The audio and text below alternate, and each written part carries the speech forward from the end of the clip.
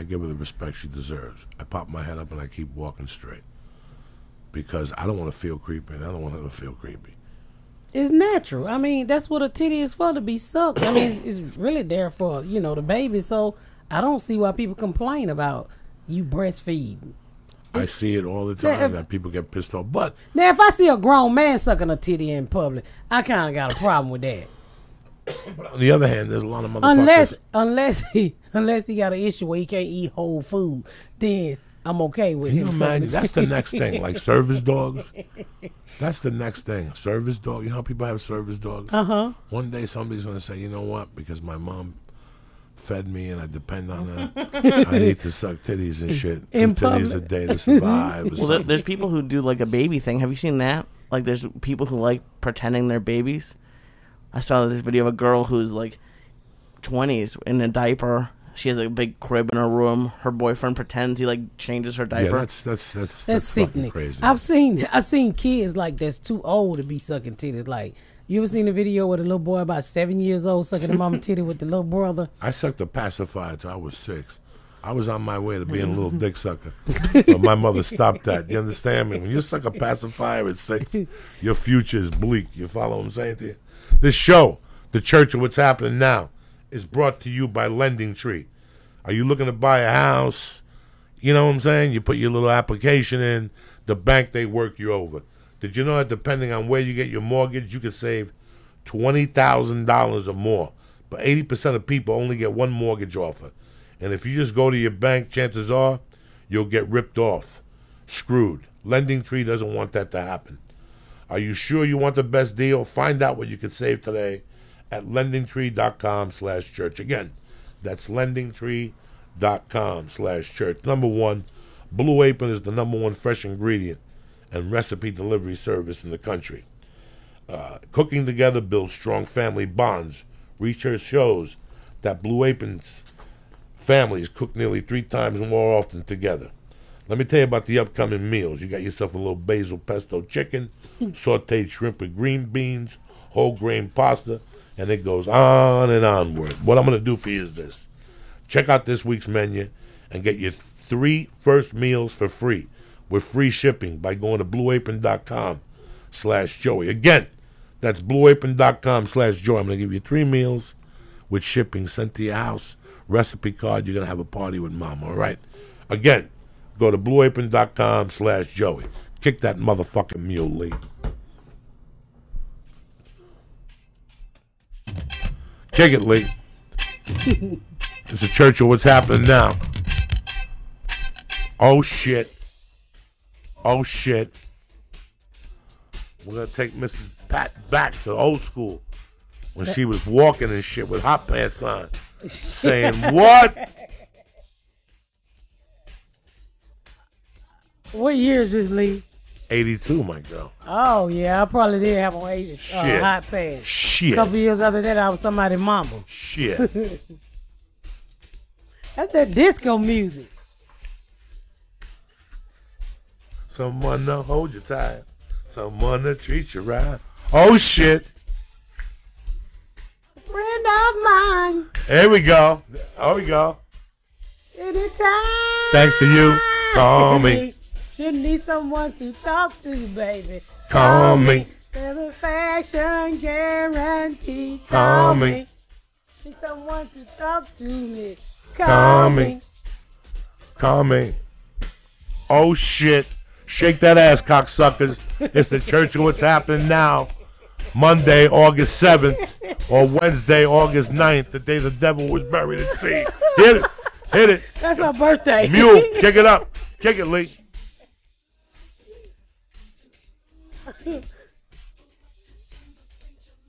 Oh, shit. A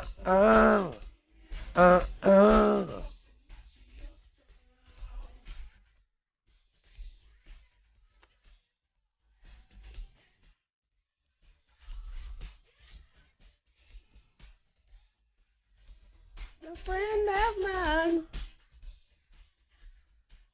Anytime. How I sound, actually? That's a fucking jam, dog. Churchill, what's happening now? Coming at you. It's a beautiful day to be alive. Miss Pat is in the house. What's up? The fucking flying Jew is in the house. Hello. Miss Pat's youngest, beautifulest daughter's in the house. She's the oldest. That's my Is she Medicaid younger? baby. Okay, she's beautiful. Yeah. What does that mean?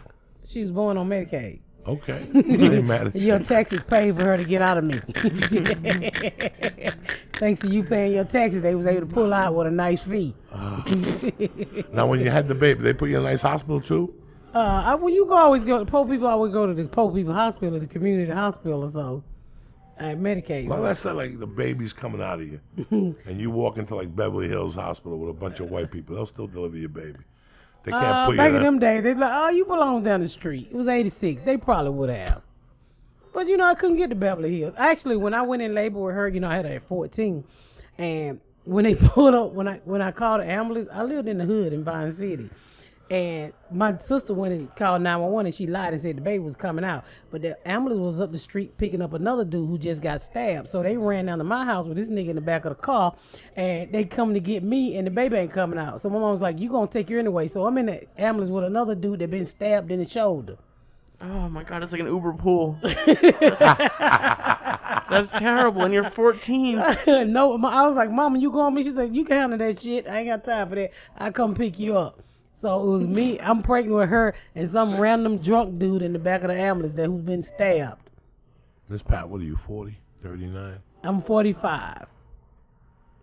And she's 31. What the fuck are you going to do when you hit 50? You're going to wake up that day and go, Jesus Christ. 'Cause that's what I did. The day I woke up and I turned 50, I was like, Jesus Christ. I was in an ambulance I don't giving feel birth. old. No, I don't feel old either. That's not the point. The point is at one time in your life, I've done it. I've done it 1,000 times. I've been in those situations. You started going to meetings. You sat across from pretty high-powered people in the middle of a motherfucking meeting while you're telling your stories, and they're offering you salsa water or a bagel, And I don't eat that shit. And you're looking at them thinking, these motherfuckers have no idea what I've really seen. Yeah. You ever get that feeling sometimes? You ever walk into a room and everybody's fucking really nice, and they all have watches on and purses and shit, and you're like, 20 years ago, me and my dogs would have shot these motherfuckers and taken everything, including that turkey on the table. Yeah, it's I do. Fucking the crazy. turkey on the table. I'm reading this book that Bob Lalingas gave me, The 3 Lives of Jimmy Page. And it's like I had 3 fucking lives, 4 lives. And so did you. Yeah, Rabbit. Rabbit. And Patricia, then Miss Pat. Yeah, pretty much. You have a bunch of, and then you look back, like one day you're doing something, and it makes you reflect, it makes you think of that life. And you have like an anxiety attack. You know what really gets me when I look back sometimes, like to me, my kids, I have a 19 and a 17-year-old at the house, and I just think they're so ungrateful, like how they waste shit, and they waste the food and shit, and mama, let me get your debit card. I could have never asked my mama for a fucking whole book of food stamps. She'd have stabbed my motherfucking ass. And like, we grew up eating like the chicken back and chicken ass. I don't know if you ever ate chicken ass, but it's like the po nigga nuggets, little ass that hang out the back of the chicken back is. And this little inch of it. Yeah, the little inch of ass. Oh, I've eaten it by mistake. But. No, where I come from, that was po people chicken nuggets. So we grew up eating chicken ass, where my kids they just so fucking wasteful, and that shit, it pisses me off. It pisses me off so bad because I was like, you motherfuckers are waste stuff. When I grew up thinking the only part of the chicken was the chicken back and the chicken ass, because the wing and legs went to other people, grown people. We got the fucking back. Ain't no fucking meat on the back.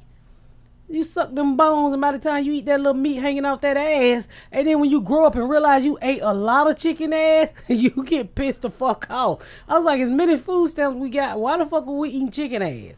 Chicken ass is good until you know it's chicken ass. Then you like, I ate chicken ass for years. That's the craziest, like the part for me that's hardest to comprehend when you say you had a kid at 14. Like all right, yeah. Like, how do you think about providing any like food or anything for a kid when you're like at 14? I was excited to be making $100 a week at like a grocery store or something. Like that's. I think when you have when you have a kid and you're in a situation like with me when I had that kid that young, my survival move just kicked in. You know, like it's like if you That's it. You just adjust. You have to adjust. You have to like adjust. even I if guess you're you have a young to, yeah. 14-year-old boy who get kicked out on the street by your parents, it's your survival skill kicked in. If not, you're gonna fucking die. So not only did I have me to feed, I had a fucking child to feed, which was hard. I mean, a can of milk back in those days was $4. Fucking that shit is really high now. I couldn't even afford $4, so I would go to the local convenience store. I mean, the little store on the corner and steal fucking milk because I was too young to get a job. So they was like, when I had my second child at 15, they was like, well, where's your work permit? So I would take them on interviews. Here, motherfucker, meet Ashley and Nike. That's my fucking work permit. Give a nigga a job. But I wasn't old enough. So, that's how the drug thing came along. But you did drugs for a while? Hell no. I sold drugs. No, I never did drugs. drugs. I never smoked, drank, or anything. But your survival move kick in. So that's how I was able to, to take care of the kids. Plus, I didn't want them to be fucked up like I was. I'm just thinking, like at 14, I think that's 8th grade, 9th grade. 8th. Well, back then it was no middle school, so you went straight from elementary to high school. So I was in elementary school with a boyfriend with a car. And, I'm not thinking I'm naive. I'm thinking it's the coolest shit in the world. I'm like, y'all hoes playing with these boys on bikes. My boyfriend got a car. My boyfriend got a car. He ride by the playground. Hey. Y'all like, y'all some lame bitches. Your boyfriend got a Huffy. My boyfriend got a Chevy with no floorboard in the motherfucker and a boombox on the back seat. I thought that was the life. Because back then black people had just calmed down from toting the boom box, so they was no longer toting them. They was putting them on the back seat of their car so they can have. If you couldn't afford the boom, you put the fucking the boom box on your back seat. So my boyfriend had a car. Y'all boyfriend had a fucking Huffy. I thought it was cool. When I was in the 8th or 7th grade, there was a kid in my class that knocked up a chick. And he was going to fucking live with it in the 7th grade. Juan Soto was his name. He was 13 going on 35. Did she keep it? You know what? He never came back to school. Well, he couldn't. He probably had to go fucking sell he had to go some, get a job. No, he went and got a job. I never, ever heard from him or saw him again. But I always thought about him like, what? He was in love with this girl. They were like childhood, and they would walk home together. I think he was in the 7th grade. She was in the 8th grade, but he was like 13. He had gotten left back because of his English when he came from Cuba. So, but to fucking commit to a home at 13, like that's it. Like, it was fucking hard. It's such a you said something. You go, it's like, listen, when my mother died at 15, I had to make choices. I could have lived with family in California or Miami, but I was already 2 years in this motherfucking high school. My shit was just starting to get together, so I moved in with a family, man. And they provided electricity for me and a bed and food, but I had to do my own thing. And I thought my mom left Social Security and there was no prudential insurance and none of that shit. No. And I had to get a job, and I learned. And I went without. I got into drugs, I made my own bed, But it was I think about it now, how I still remember being 17 and owning a bookie $800, and it's Tuesday, and you got to give it to him on Thursday. I look back a lot too and wonder how the fuck did I survive? Me too. Especially being shot and being through all the bullshit that I went through. I was never shot. I was just hunted. They just never got me. They were hunting for me. They just never got me and shit. I mean, and then it's a girl, so you really don't expect girls to go through all that bullshit. I was in a very abusive relationship. I am, 15 with 2 kids, and this man like 23 years old, married with a wife at home with his second baby, and he just had his second baby, and I'm on his 4th baby because I'm having my son by him. So it was fucking rough. It was I look back sometime and it scared the shit out of me. Honestly, your heart beats. Yeah, like writing this book brought up so much shit that I locked out. It sucks dick, don't it? Writing a book sucks dick, don't it? I think sucking dick is a little bit better than writing this book. Oh my God, fucking! Did I tell you what happened? I had 3 chapters, 2 chapters ready to go. I had one more for the fucking thing you got to give them, and the website went out of business. And I didn't save it. I didn't back it up on cloud. So I waited until I just hired a dude. I went and got a fucking Pro Mac, and I went to work, and every day I do 1,000 words. You writing one now? 1,000 words. I got to have this done by the end of August, at least 3 chapters for the motherfucking proposal, man. This is taking me 3 fucking years. But it's basically because the chapter he wants me to write is hell. Is hell. It's from 79 to 85. Those are my hell years. I got 1,000 good stories, and I got 1,000 bad stories. Yeah. That I thought I never had to think about again. That's and those feelings. Yes. Those feelings. You know what? Because I had a lady by the name of Janine Amber wrote it with me. What she did out of writing, I told the story. I like being honest. I have to give her credit. She did a fucking remarkable job with helping me write this. Helping me write this book. But it brought up so much shit that I didn't talk about. It brought up so much feeling that I had buried. I mean, it was so many times we had to stop the interview and we would cry together. Like when I got into the stories of with the kid's father and the biggest issue that I realized is like, wow, I'm 15, pregnant with 2 kids. I mean, got 2 kids by a married man, and society don't give a fuck. They literally allowed this grown-ass man to come to the hospital and sign my kid's birth certificate, who's 8 years older than me. Nobody ever questioned it. Nobody. And you know what gets me now? I'm 45, and I say to myself, fuck, if I was a white girl, would that shit had happened?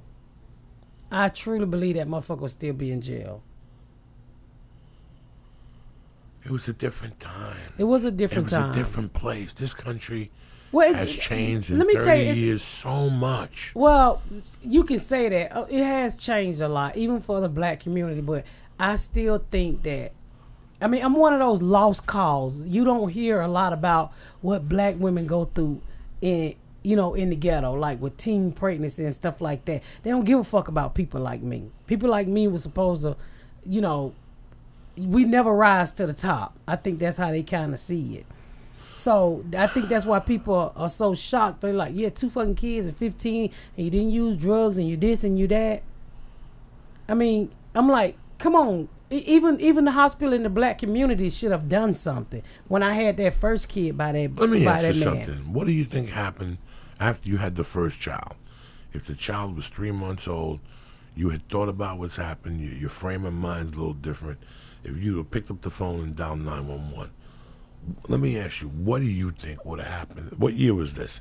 1986. What do you think would have happened? Well, I mean, I'm 14, so I'm supposed to have a parent that was supposed to be taking care of me for once. And it was a caseworker involved that wanted my mama to do something, but she didn't do shit.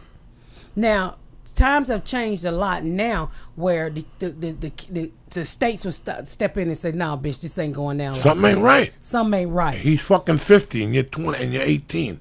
Yeah. Is that the grandpa? Yeah, exactly. So I'm 14 and got a baby by a 21-year-old man. That is fucking ridiculous. Can I ask you, and because there's obviously racism in the world, but is it a racism thing, or do you think it's a money issue? I think it's a society issue. I don't think it's racism. I just think it's it's like you can meet a white person that don't know what the fuck go on the other side of the track with other people, other than people that look like them, and they don't want to know. But I'm going to tell you something. And I'm not protecting the white man, but I got to state my case here if I'm going to speak up. Yeah. In 1983, and I've told you this story. I was a 20-year-old kid, and I got a job in a warehouse. That's the best I could do. 10 an hour, you stock pipe, electrical thing. And we had to load 3 trucks. And there was a dude that was maybe, at the time, 38 to 40. His wife was 16. And she would ride in the truck with her. She was a scared little retarded white girl. And, I worked with him for a couple months, and one day I had to go on a delivery with him, and I asked him, how is this? And he goes, I told, the parents gave it to me. They signed her over, and we have a child together. This motherfucker was 40. She was barely 16 or 15, man. That is so fucked up. And everybody on this job site knew the situation, but they also knew that this dude just did like 12 years in prison and just got out like 4 years earlier for like murder or something. And the guy had a heart of gold. That was his only flaw. It sounded like he had a hard dick to me, Joey. I don't know about a heart of gold. When you talk to him, you could see the fucking that he wasn't all there. You could see that he probably got hit in the head with a kid with a rock, or he played football without a helmet. More than somebody gave him to. Listen, nobody investigate to see if somebody really gave him that 16-year-old girl. Never. He worked there for years. Even after I quit, I was still friends with the people there because I did drugs with them, bought drugs with them, and we would always talk about him. And he was solid. He was on time. He did his delivery, so nobody asked questions. Most child molesters are solid and on time until you catch them. Listen, in 1970-something, Led Zeppelin, Jimmy Page, traveled with a 14-year-old girl across the country that was a runaway and fucked her for years. Till today, they're saying that they should have charged him with statutory rape. There's 1,000 situations in this country. You know, thousands. It's fucking crazy. What the? And some people go to jail. And some people fucking. Well, it's a lot better now because if you tried that shit today, yeah. I mean, look at R. Kelly. He tried. They about to lock his ass up for 18-year-olds. What did he do? What is going? He got a coat somewhere. Speaking of R. Kelly, the cops are coming and shit. Look at R. Kelly. R. Kelly's spirits somewhere.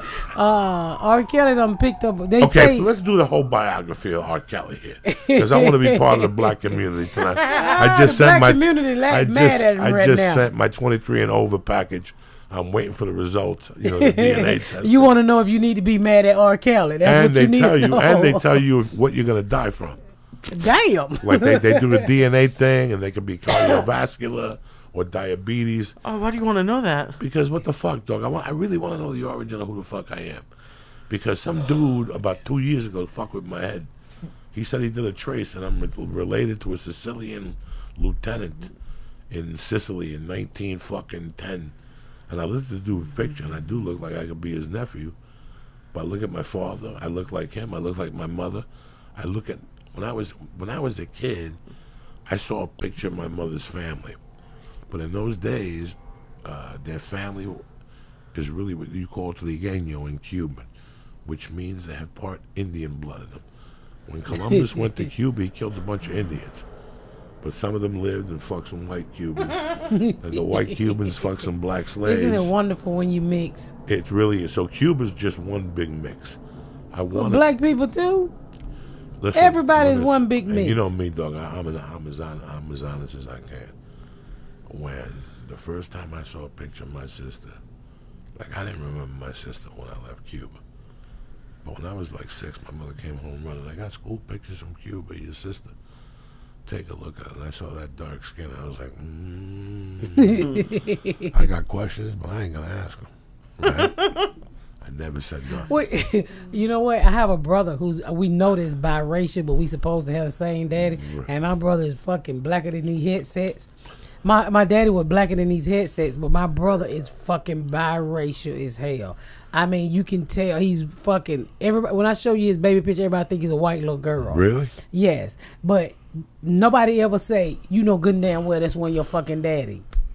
Is there a stigma in like among black people like with skin color? Light-skinned brothers. Remember Pierre? That was his claim to fame. Yeah, who's light-skinned brother? You don't like being a light-skinned brother and shit.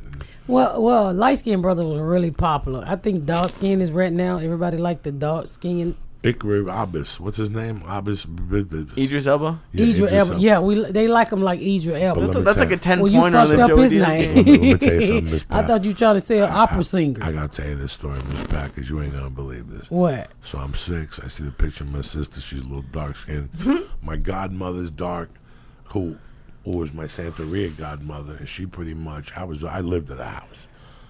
She would cut a chicken and cook it up, the whole fucking thing. And Orlando Cepeda was a famous baseball player. So I was like, man, some of these Cubans are black, All right, fuck it. I'll live with it. We get to Miami one time. And again, my mother comes to the hotel. She goes, look at the picture of our family. Look at our cousins. And she opened up that fucking portrait and there was 30. It looked like an NBA basketball team with one little white trainer in the corner. And I told her, I said, listen, I don't know what fucking voodoo you trying to play on me. That ain't my fucking family. So your mom was late? I must have been 8. We were in Miami. We were at my godmother's house. It was like 7 in the morning. She was all excited. Cubans got dark skin. But at that time, I didn't know for sure. But you thinking they was black people? I'm looking at a picture of my sister. She's dark skinned.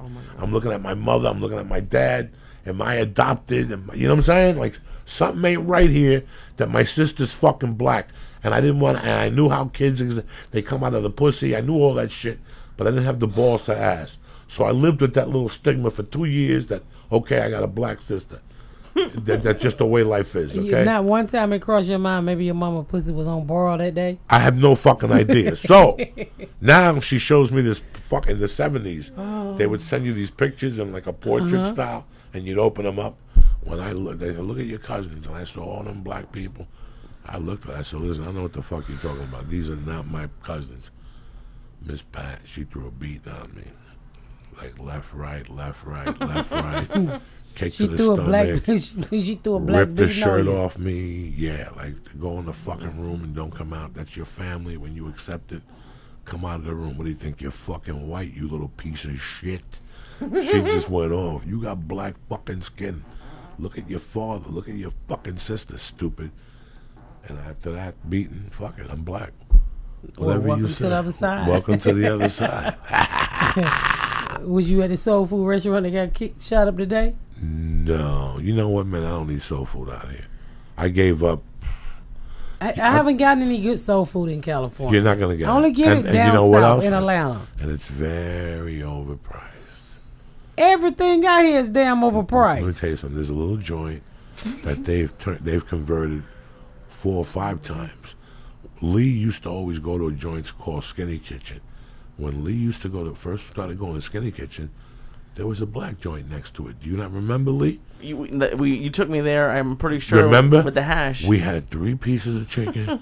Listen, Miss Pat, 3 pieces of chicken and 2 side orders, $36. $36? Listen to me and Lee looked at each other. I don't give a fuck. I know you're trying to make a living. But when you leave there, you go, the chicken was fantastic. But you think about it, the receipt, you go, $36. Wait a minute. 2 plates was $36. Me and Lee, $36, and they were 2-piece chicken dinners. Like with 2 pieces of chicken and macaroni and cheese or a little piece of fucking corn. So that place closed down. Of course. Then across the street on the same side, 50 yards up, there used to be a hot dog stand. They got lines of black people standing out there in North Hollywood, right, motherfucker? You talking about Pink? No. Oh. Right now, if you go to North Hollywood, 3 blocks from here, that main street, there's a movie theater, Lemley. Right next to the Lemley, there's a little fucking place that has 15 tables. It's a diner. It was closed forever. It's a diner that's closed forever, and they got tremendous fucking fried chicken in there. But Miss Pat, they open? They open right now till 10. But Miss Pat, I gotta tell you something. My wife brought it home. My wife's from the South. We ate it. We had a good time. And at the end, my wife goes, well, how much you think that cost me? I go, maybe $28. Boom, $50. Because we're both Lee's fried chicken motherfuckers. I go to Nashville. I get in that car. I head east. And there's a Lee's fried chicken. It's blacker than black in there. I go in there. I get 22 pieces of chicken for $2. You know what I'm saying? God $50 damn. fucking dollars for a half a chicken over there. Well, how much do you think they're paying in rent at that place? Oh, they're paying tremendous rent over there. But look at Roscoe's went down the fucking toilet. They it was closed? terrible. No, Roscoe's in Hollywood is done. I hear that Roscoe's on whatever still has a little bit of dignity left. There's a server at the one in Hollywood who listens, and he's very nice, but the food was terrible. The food's terrible. And I've heard that from various people. I've never liked Roscoe. I like Roscoe's. The first time I went there, I ain't gonna lie to nobody. That was the first time I tasted a piece of chicken and maple syrup. My dick got hard. But I know it ain't good for you. You can't eat chicken with maple syrup on it every goddamn day. Nothing good is going to come from eating chicken with maple syrup every I'm fucking glad day. I didn't bring you no chicken with maple syrup. The issue with it now is, like, it's faster than McDonald's. They have it ready. Yeah, it's not good. We had it. Yeah, I've tried it, but I never liked it when I first came out here. Now, next time I go to Atlanta, do I go to Gladys? You go. No, Gladys closed. Her son fucked her over. Really? I think so. Last time I went, they said there was a line. That's why I didn't go down there. Yeah, go get somebody to take you to Riverdale, Georgia. That's right outside Atlanta, by the airport, and it's a place over there called Annie Laura's, and that shit is good. Let me tell you, the best soul food is if you go to a place and they ain't got no roaches, the food ain't no good. Roaches are gonna only hang around where the food is good. So are you like supposed to see roaches immediately when you walk in? No, but I haven't seen any at Annie Laura's either. But the food's so good, you just know some roaches in there somewhere. This is my take on it. You ready? Yeah. When I see a black style restaurant with white decor, I tend to stay away from it. The best food I've ever had. Raggedy? Raggedy? No. This motherfucker was frying pork chops on the street with white bread and hot sauce. He must have weighed 4 1/4. He had a Guinea t-shirt on. He was sweating his armpits on those pork chops. That do be some good ass food at the gas station. Oh my God, I was $3.90 and I must have ate 8 of those pork chops on white bread with hot sauce. Oh my God, they were that's the some best good pork chops I ever had in my life. So I don't eat pork chops anymore, but that's some good shit. I don't eat pork chops either, but those Puerto Rican style, black style pork chops. Oh, ain't nothing like it. That's the best food on the side of the street. No, that's it. That's it. All that gas station. Once you see a black style restaurant trying to act like fucking Wolfgang Puck, yes, I don't go in there. That's a waste of your time. You're gonna get a small serving. I hate going places where you get fucking small servings of food, and then you want all my money. I'm like, what the rest of my fucking food at? Houston got good spots too. Miss Pat, you got so angry when we went for tacos after the podcast last time because you're used to East Coast tacos. And I think we went and they give you like the little disc. Oh my God! And it's like a fucking appetizer. Well, where'd you take her? Cactus. And what'd she eat? I think she got like nothing. That little shit, I don't remember tasting it. We'll go tonight. Yeah, it was like those super tacos, fucking. Listen, those tacos are good. Those carne asada tacos. I don't eat pork. I don't eat pork, especially if somebody else cooks it. I want to witness it. I'm Cuban. It's an insult. Okay. Those carne asada tacos with that. How many did I end up eating? But so 3 or 4. You got to get it with the avocado and the cheese. You got to work on that keto diet. You know what I'm saying? The keto diet. The avocado, that's a good fat. Okay. Keeps they said it. Shiny, yeah. They say a lot of shit is a good fat until you gain weight. Right. No, I understand. You don't listen. You just gonna. Anyway, let's get back to Miss Pat having a fucking kid in the fucking ambulance. That's what people want to hear. Not what the fuck is going on in Roscoe's. Nobody gives a fuck. You go to Yelp. That's Lee's favorite. My new podcast. It's great to see you. First of all, you look Yelp. beautiful. I've heard about your success over the year. I read Thank your you. tweets, fucking with motherfuckers. And I'm always going at people. I mean, thank y'all so much. I mean, the podcast family. A lot of this shit wouldn't have happened without you guys. Back in the day, a lot of comics got their breaks from Johnny Carson. I gotta say, these podcasts has truly been my fucking Johnny Carson. Who you think you're dealing with? Joy Bananas? I wouldn't have had dick if it wasn't a podcast. You know why? We came on here and told them the truth. I don't give a fuck what I tell them no more. You can't give I'm gonna a fuck. die in fucking 10 years. They're gonna know the whole fucking You sound story. like my brother-in-law. Yeah, because it's true. They're gonna know the whole fucking story. I just lost. I'm a big football fan, so I went to the Falcons game. I went so great for you. Oh, fuck you. Most of it. Jesus he got on Christ. that Boston fucking shirt. Jesus Christ. I got Super Bowl tickets from Lee Daniels, who does Empire, because he's the one that's behind the TV show they developing for me. Oh man, I tell you, it was the worst night of my life. Not only did my Falcons lose, my after we was winning the first 2 quarters. 3 quarters. Was it 3? Most, yeah. Yeah, most of the night we was winning, and it was so fucked up because when we started to lose, I went in the bathroom and hid, and my husband texted me, and he said my sister just had a massive heart attack watching a game, and I'm like, fuck your sister. My God. I'm about to have a heart attack. The Falcons is about to lose the Super Bowl. Then I get a text back that she died, and it was so fucked up because she died, and she died the night of the Falcons losing the Super Bowl. So I'm crying, but I don't know who the fuck I'm crying for. And I told my husband, I tell people, I say, you might think it's a bad that I lost my sister-in-law that night, but you got to look at it like this. At least she died in the the fourth quarter, and she think the Falcons won the Super Bowl. She didn't stay alive to the whole shit. I'm the bitch that left there with a heart broken. I almost had a heart attack. What'd she die of? She was cheering for the Falcons. Tom Brady gave her a heart attack. Fuck yeah, Tom Brady gave everybody a heart attack. Fucking Tom Brady killed her. So now I hate Ronald Reagan and I hate fucking Tom Brady. Ronald Reagan killed my dog and Tom Brady killed my sister-in-law.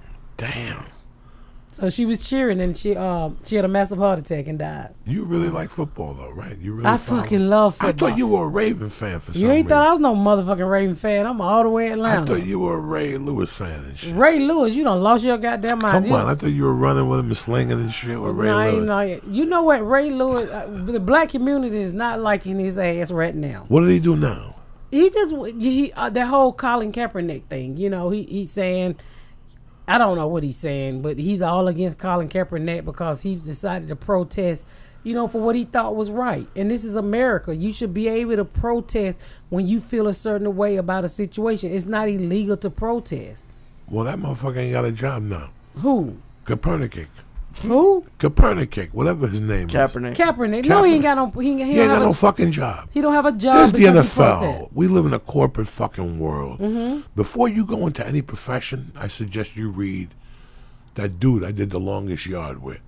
That dude had tears coming out of my eyes. What's that white boy that fucking did the longest yard?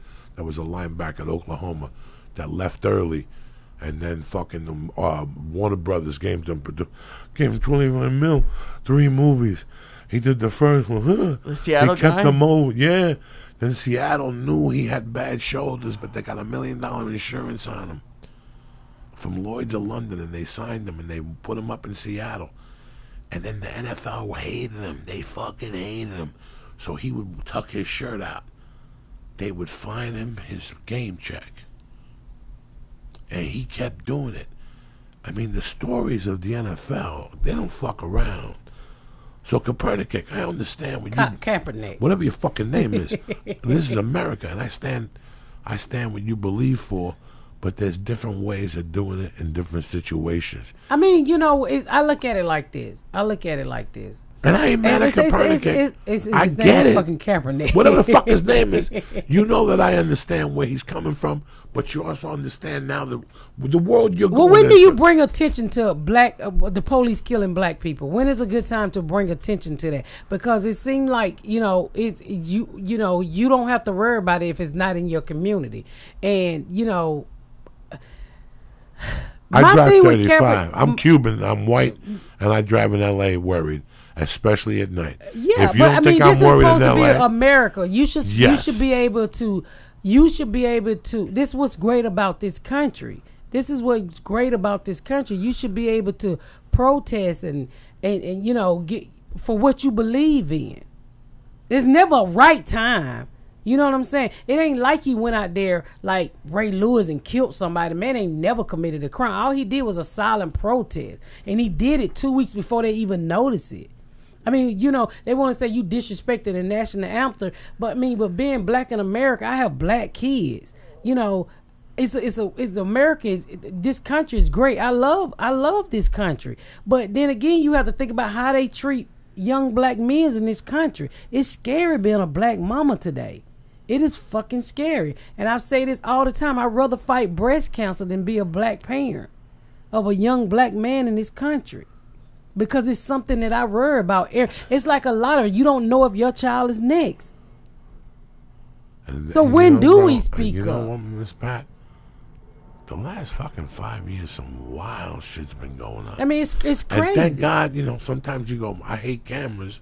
But now motherfuckers are catching. But they don't even care. They don't even care. The cameras don't even get the cameras. I mean, I don't even talk about all the other people that been shot. One thing that really fucked me up, Joey, is just Google it. They shot a 12-year-old boy in a park in Cleveland, Ohio, for playing with a toy gun. He just out there playing like any other 12-year-old was. If that don't say fuck black people, nothing else will ever will. That's what scares me.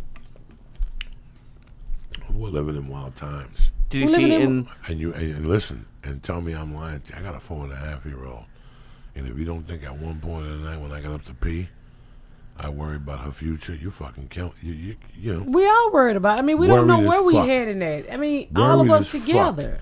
Well, Worried as fuck. Did you see like twice in the past couple months in Baltimore? Their own Oh my God. their own cameras have cops. caught them planting Drugs on people. I'm like, come on, police Twice. officers. When I sold drugs, I wasn't this scared of the police. They was fucking nice people.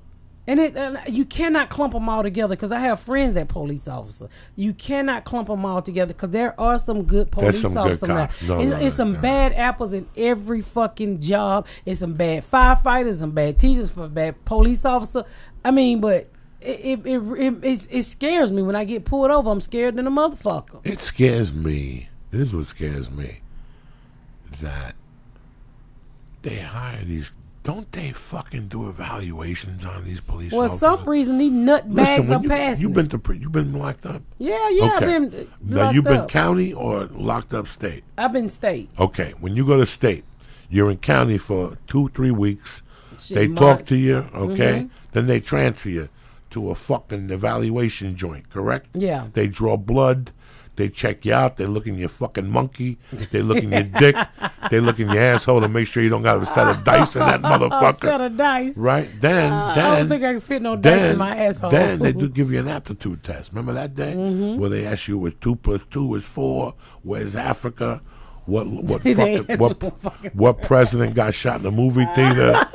You know, they I ask you dropped out of school. I couldn't answer none of them right, fucking and then they get deeper in your shit. Yeah. And the third, it's 5 days, and I forget what it's called now because we're talking about it. Okay, so they do this one test on you where they talk to you.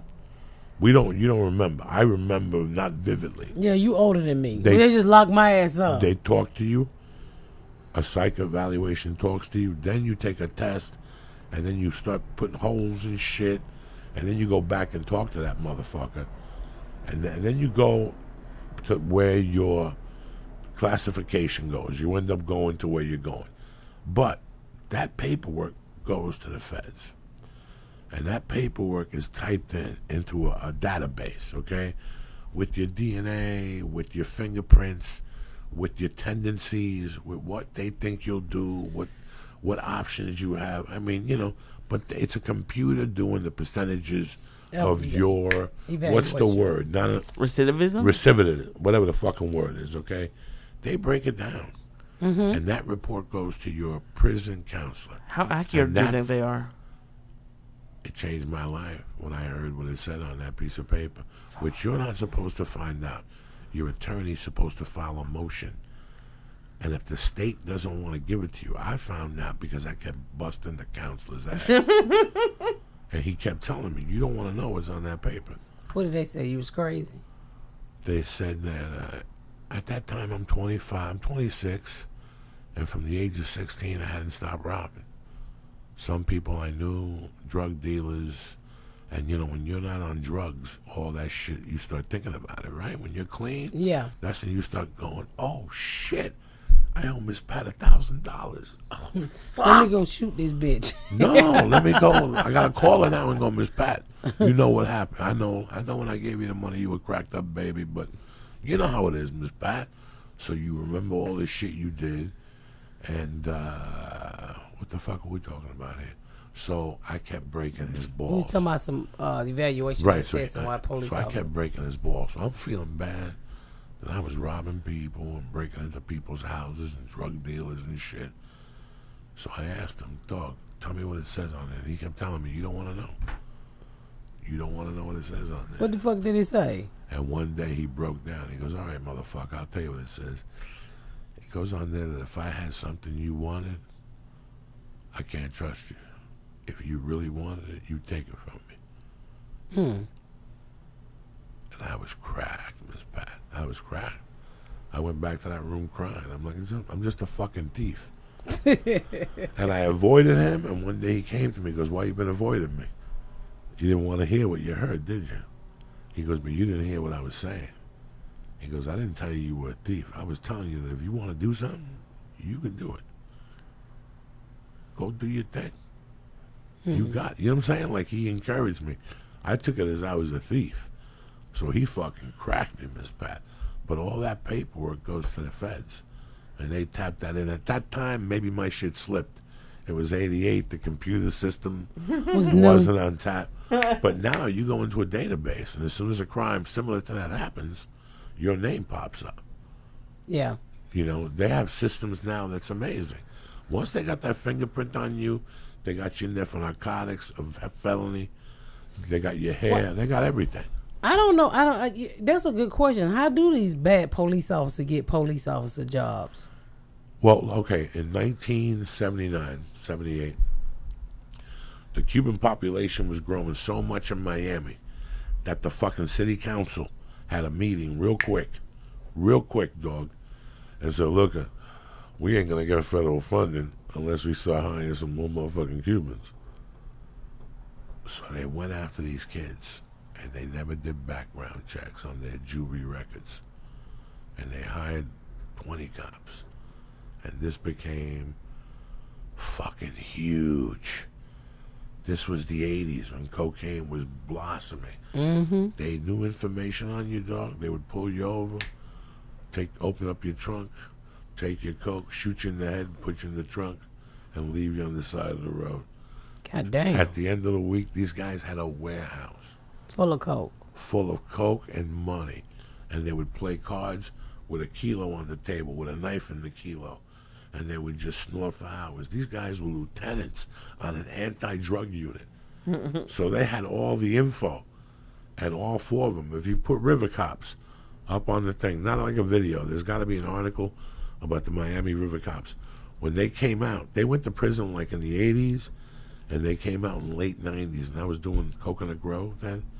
And people were putting... Coconut Grove, yeah. People were putting posters up of these cops, trying to get a petition not to let them move back into their communities. God damn. That's how fucking crazy these cops were. They even did a movie about these motherfuckers. So this shit starts like this.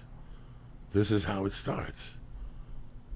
You know, it starts like this, and every, you know, a corrupt cop is somebody who has 3 kids, a girlfriend. Okay, 3 kids and a girlfriend. Okay. And guess what? Miss Pat? You know, tell me the truth, Miss Pat. You a street motherfucker, okay? Yep. You a street motherfucker, okay? You ever watch the show Miami Vice? Oh, the first one, the real one, yeah. Not all this remake shit, yeah. Yeah, Lee, in Miami Vice, this is how it went down. I knew Lee and you knew Miss Pat, okay? Gotcha. Okay? I walk into this office right now with you. You're in for 10%. Miss Pat sells me 2 kilos of coke. In front of Miss Pat, I take a vial light with a chemical. I take a little bit of coke and I shake it. To make sure it's real. To make sure it's real. And if it comes up purple, I give Miss Pat the money and we shake hands. Let me tell you something. That shit only happens in the movie. If Miss Pat is Miss Pat, Miss Pat's going to want that motherfucker to open up that kilo and do 3 lines of coke. Or maybe do a 4th and drink half that bottle of tequila. She wants to know what this motherfucker's about before she moves in on giving him 2 fucking kilos, okay? That only happens in fairy tale land. So these cops become addicted to drugs. Yeah. A lot of people don't know that shit, Lee. So let's say I'm going after Lee Syatt. Lee Syatt's a fucking big-time coke dealer. I get in with Lee Syatt. If Lee Syatt goes to a club and what do I tell Lee Syatt? I don't do blow? You're not going to trust me, Lee Syatt. Yeah. So I got to snort coke. So after you get arrested, they put me in a rehab. I clean up. They withdraw the trial, the witnesses for 45 days. They get all the drugs out of my system. They shave me. They change my hair color. They put a suit on me. And they make me go in there with a police uniform on. How's that one for you? Holy shit. And there you have it, my friend. Now, Miss Pat, in all your days on the street, you ever sell crack to a motherfucker that you didn't see with a pipe in his mouth? No. No. Okay. You can always tell the police. I mean, when you sold enough drugs, you can because the police, no matter how much they try to blend in, somewhere they don't blend in. They don't blend in. I remember seeing one time in he had he was undercover and he had a babysitter in the back seat and he had another guy in the car with him. And his partner jump out and come down to buy the drugs, but he pulled down too quick. So I said, either these motherfuckers gay with his baby seat in the back, they're the police. And they was the fucking police. And you know how as a drug dealer, you could ask them, you the police, they supposed to say yes or no. And you like, you the police? And then I remember one of the little young guys was like, we'll shoot your ass. And he left real quick. And I was like, this motherfucker come back with a whole unit of bitches. I grabbed my kids and went home. Everybody got busted except me. Yeah. There was a time there where I had a dude that was working me that ratted. And he was working me, man, and I caught on after the second time. What does working mean? Working me, you know. Okay, so I know Miss Pat 5 years from the street. Miss Pat, what up? I give Miss Pat joints. Working? He was undercover? No, he gets busted. I'm a coke dude also, and I get busted. And they say to me, listen, what we want is Miss Pat. Miss Pat's selling major coke. I try to put him off. I like Miss Pat, man. I love Miss Pat. Come on, go to Miss Pat and tell Miss Pat that you want to buy 2 ounces. 2 ounces is what they could get you on and give you time and convict you. Yeah. Okay, so now, you know, I'm Joey Diaz, Miss Pat. He's been coming over the house for years buying a gram, and he's always $5 short. Now this motherfucker wants 2 ounces cash with fresh $50 bills. Nigga, please. Thank you for saying it. That's how they get you. Sometimes when a crackhead show up with a lot of money, you like, where the fuck you get this money from? You ain't never bought over $50 worth of dope. You know what I'm saying? You hit the lottery, bitch. That's how they used to come at me. So for months, you've been buying an 8-ball and asking me for $20 off because we're friends. And all of a sudden, you show up here wanting 2 ounces. Then the first time he showed up wanting like a half ounce. And he was shaking. And then the second time, he goes, I want to buy 2 ounces, but do me a favor, I'll give you the cash. Let's go outside. So they were up 50 yards with the fucking things. Binoculars and shit, yeah. No, and I just went outside, and I said, nah, I don't want to talk. It's too cold. And right there, I knew, and I go, let me call you later. As soon as he fucking left, I took all those fucking scales, all those aluminum foils. I got them all the way out of there. I had a job as a security guard at a hotel. And they gave me you a security guard at 2 hotels, dog, in 1984. And you a drug dealer?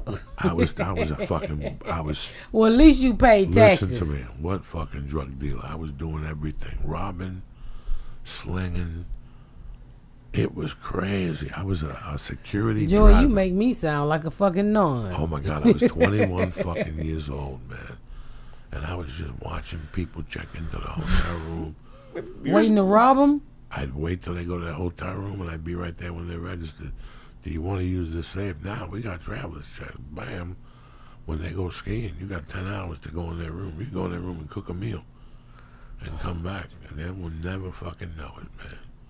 It's fucking crazy. They were probably really excited when they saw you. They're like, oh, this place has good security. I can tell he's like really looking over us. And the security guys were robbing the shit out of you. There was like 8 guys on security, so they never fucking You know, that's why I don't leave my shit in a hotel Me room. neither. I don't leave personal shit. I take my computer with me. And I always I don't want no maid in the fucking room either. No, I don't want there that ain't bitch. a maid allowed They in my always room throw for away my 3 fucking days. eyelashes. That's the biggest problem I have with housekeeping. I think the Mexican housekeeping they don't wear eyelashes, so I don't know what the fuck they think they are, but they're reusable. And when I take them off, they throw the bitches away. That is the most fucked up shit you ever saw. Let me tell you my problem. I have made more hotels give me $5 for eyelashes than any. I was like, look, the bitch threw away my eyelashes. I want my motherfucking eyelashes back. Oh my God. Listen to me, dog. I got a fucking ear problem. When I was a kid, I put a bean in my right ear. And I didn't tell my mother, so they had to go in my ear and they found the bean. So my ear's all fucked up. Did it sprout? Kinda. Well, that's better than having roaches in It was a bean made of wood from a game called Please Don't Spill the Beans. Oh, it wasn't even a real fucking bean? No, but my mother kept putting hot oil in that motherfucker and it sprouted. And they took it out of my ear. But anyway, today, when I fly, when I take showers, I got to be careful if water goes in my ear and stays. Because if I fly the next day, then I go deaf. So I got to go to a doctor. They blow it out and put powder in there. It gets like a fungi in there if I leave the water in there. So I got to put earplugs in every time I take a shower. Do you know I put the 2 earplugs in the shower and the fucking maid would throw the earplugs out every fucking time? I went through 2 boxes of earplugs in like 8 weeks in the hotel, dog. I know they do the stupidest shit. They don't empty the trash can, but they'll throw your fucking eyelashes away. No, I stopped letting them in. I couldn't do it. I don't let them in no more either. I was like, I don't want nobody in my fucking you bitches room. throw my shit away. I don't want nobody in the fucking room. No, and I'm the type of person like I throw my shit in the floor, so I don't want you looking at my dirty underwear. I fuck up a hotel room. Now I straighten it up at the end, but I will fuck up a hotel room. I throw everything on the floor, everything out the suitcase. For however many days I'm there, when I'm finally leave, then I straighten it up. I throw the suitcase on the couch. I take the 3 outfits for the 3 nights. I lay them out nice. See, a woman I don't put do the that. socks right underneath, right? And I take the little security bag. I put the suitcase on the side. I put away my sleep apnea machine. You got a sleep. I just gave us a sleep apnea machine. Fuck yeah, I got a sleep apnea machine. That motherfucker flies right next to me. Man, I couldn't do that shit. I tried that bullshit. I mean, it's hard. How bad is it? Man, how bad is it? You know what? I felt it's not sexy at all. You look. So you. I mean, you can't have that healthy. on, huh? You still look healthy. What numbers are you? What do you mean? What kind of numbers did you have? Did you do the sleep study? I did the sleep study. And what they tell you? I don't know what the fuck they gave me. You know what they told you. Tell me the truth. I don't know. They just said I had sleep apnea. They gave me this nice ass machine. Okay. Nice mask? Nice mask. And I Okay. just recently put it on Facebook and gave it to a neighbor. Okay, so what did they tell you, Miss They Pat? told me I stop a lot of time at night when I'm breathing. Well, what are you going to do about it, Miss Pat? Because now you got me all worried about I'm going to be sitting up sleeping like a vampire. You know what I had to do? I had a fucking apartment that I paid $720 a month for. It was rent control. A 1-bedroom. Me and my girlfriend now, who's my wife now. And let me tell you something. They built the building in 1922 before the war, where they had water for years. I would go in there. I would take a pillow, Miss Pat, wrap it up in garbage bag. I'd put it behind me, and I'd put the shower on real hot. I would sleep for 6 hours in that fucking shower. The paint would peel off the walls and shit. So you sleep with a mask now? Now I sleep with a mask. Because you snore a lot. At that time, I was 400 pounds. You have lost some weight. I was doing cocaine. I was smoking cigarettes. My diet was stopped unhealthy. all that? Yeah, except smoking reefer. And, Nothing wrong with weed. I think it's the best shit ever. Salute. Thanks for. I think it's the best shit ever. So, my numbers have gone down. I fell asleep today with ice on my knees. I was icing my knees. The baby was watching something on the computer, and I had something on. I think I fell asleep for 15 minutes. How much weight you lost? I have since the beginning, since I was 418. Now I'm walking around between 298 and 303. Oh, that's great. Yeah, so that helped a lot. But I'm still no fucking Olympian. I still gotta stop. Did it? Let me ask you this: did it make your sex life better? Damn, you took a long deep breath when I said that one. My sex life got fucked up because of the cocaine use. Because for a long time, I was having sex with cocaine freaks. Okay, from let's be honest here, from 85 to 91, I was involved with a woman. Mm-hmm. And we got married and had a daughter, and then we got divorced. And after that, I became a comedian in 91. So from 93 to 2000, when I met my wife, it was, and even before that, before I met Kathy, it was 1983, 84, where I would just meet you. I knew Miss Pat. Me and you were having some cocktails, and all of a sudden I give you a little bump of coke. We're talking. Let's go back to your house and listen to Shaft. You know what I'm saying? We go back to your house, and next thing you know, it's 2 days later, and we're still eating each other out. You know what I'm saying? What the fuck? Yeah, that type of shit. Like, two days later. you need to change that character name. Yeah. I ain't eating nothing for 2 days. I'm just saying to you that. You didn't see that coming, Miss Pat? I didn't see that one coming. That drug shit makes people go crazy. I know. I gotta need some. I tell you, I'm going through that with I have 4 kids now, 4 babies at my house, and just ran off and left them. So I don't know what she out there eating, but she been going almost a year and a half, almost 2 years. She call? No. You know what's fucked up? She started a new Facebook page, and I asked her to be my friend, and she blocked me. That's fucked up. I always, when I was a kid, there were cartoons, and every cartoon had like a kid running away from home, and he had a broomstick, and around the broomstick was a bag tied like a punching bag, Lee. Right, yeah, like a handkerchief. A hobo bag. Like a hobo bag, and you'd see kids walking down the street.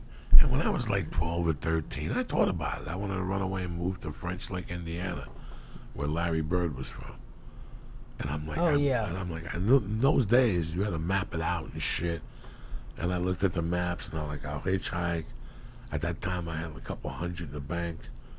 You know, but in your mind, it's like a fantasy when you're a kid that one day you're going to run away and people are going to look for you and shit like that. And you're like, I ain't got the balls to run away. I got laundry. I got meatloaf twice a month. That's fucked up when a child just runs away. Yeah.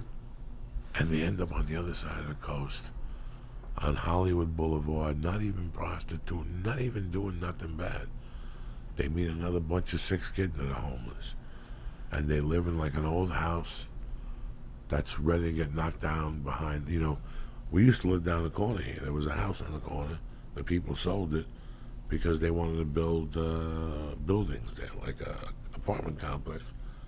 Within a month, they had people. What do you call those people? Squatters. Squatters in there. They had 12 of them. What is squatters? I think it's when you just go in and live there when you don't have like a claim to it. Yeah. I have a friend who lived in a different state, and when he went there, he didn't have enough money for rent. He met someone, and they said, if you have $1,000, I can get you a place to live. They met, and when he got there, she told him when the people come back, like it was just a house that no one was at, no one had like been to in a while. She had a fake deed, and she had keys, and they said if they ever sell it or something, it was like previously foreclosed. If they ever sell it you'll need to get out. And he was there for months. He paid her $1,000. It's fucked up, Miss Pat. So let's pretend life gets beautiful, and you tell your husband and the children, listen, we're like the Jacksons. We're leaving Gary, Indiana. You know what I'm saying? Plainfield, Indiana. Aren't the Jacksons from Gary? They're from Gary, They're from Gary. Yeah. You say, listen, enough of this Gary shit. We're moving out there to Encino. And they bought a house. They bought a mansion. And you come out here. That house is open. The one that you just left is open. Yeah. You tell your mom to drop by there once a week and make sure it's all right, or your dad or your uncle, whoever. And all of a sudden, 3 weeks later, they'll call you. And they'll tell you there's people living in your house.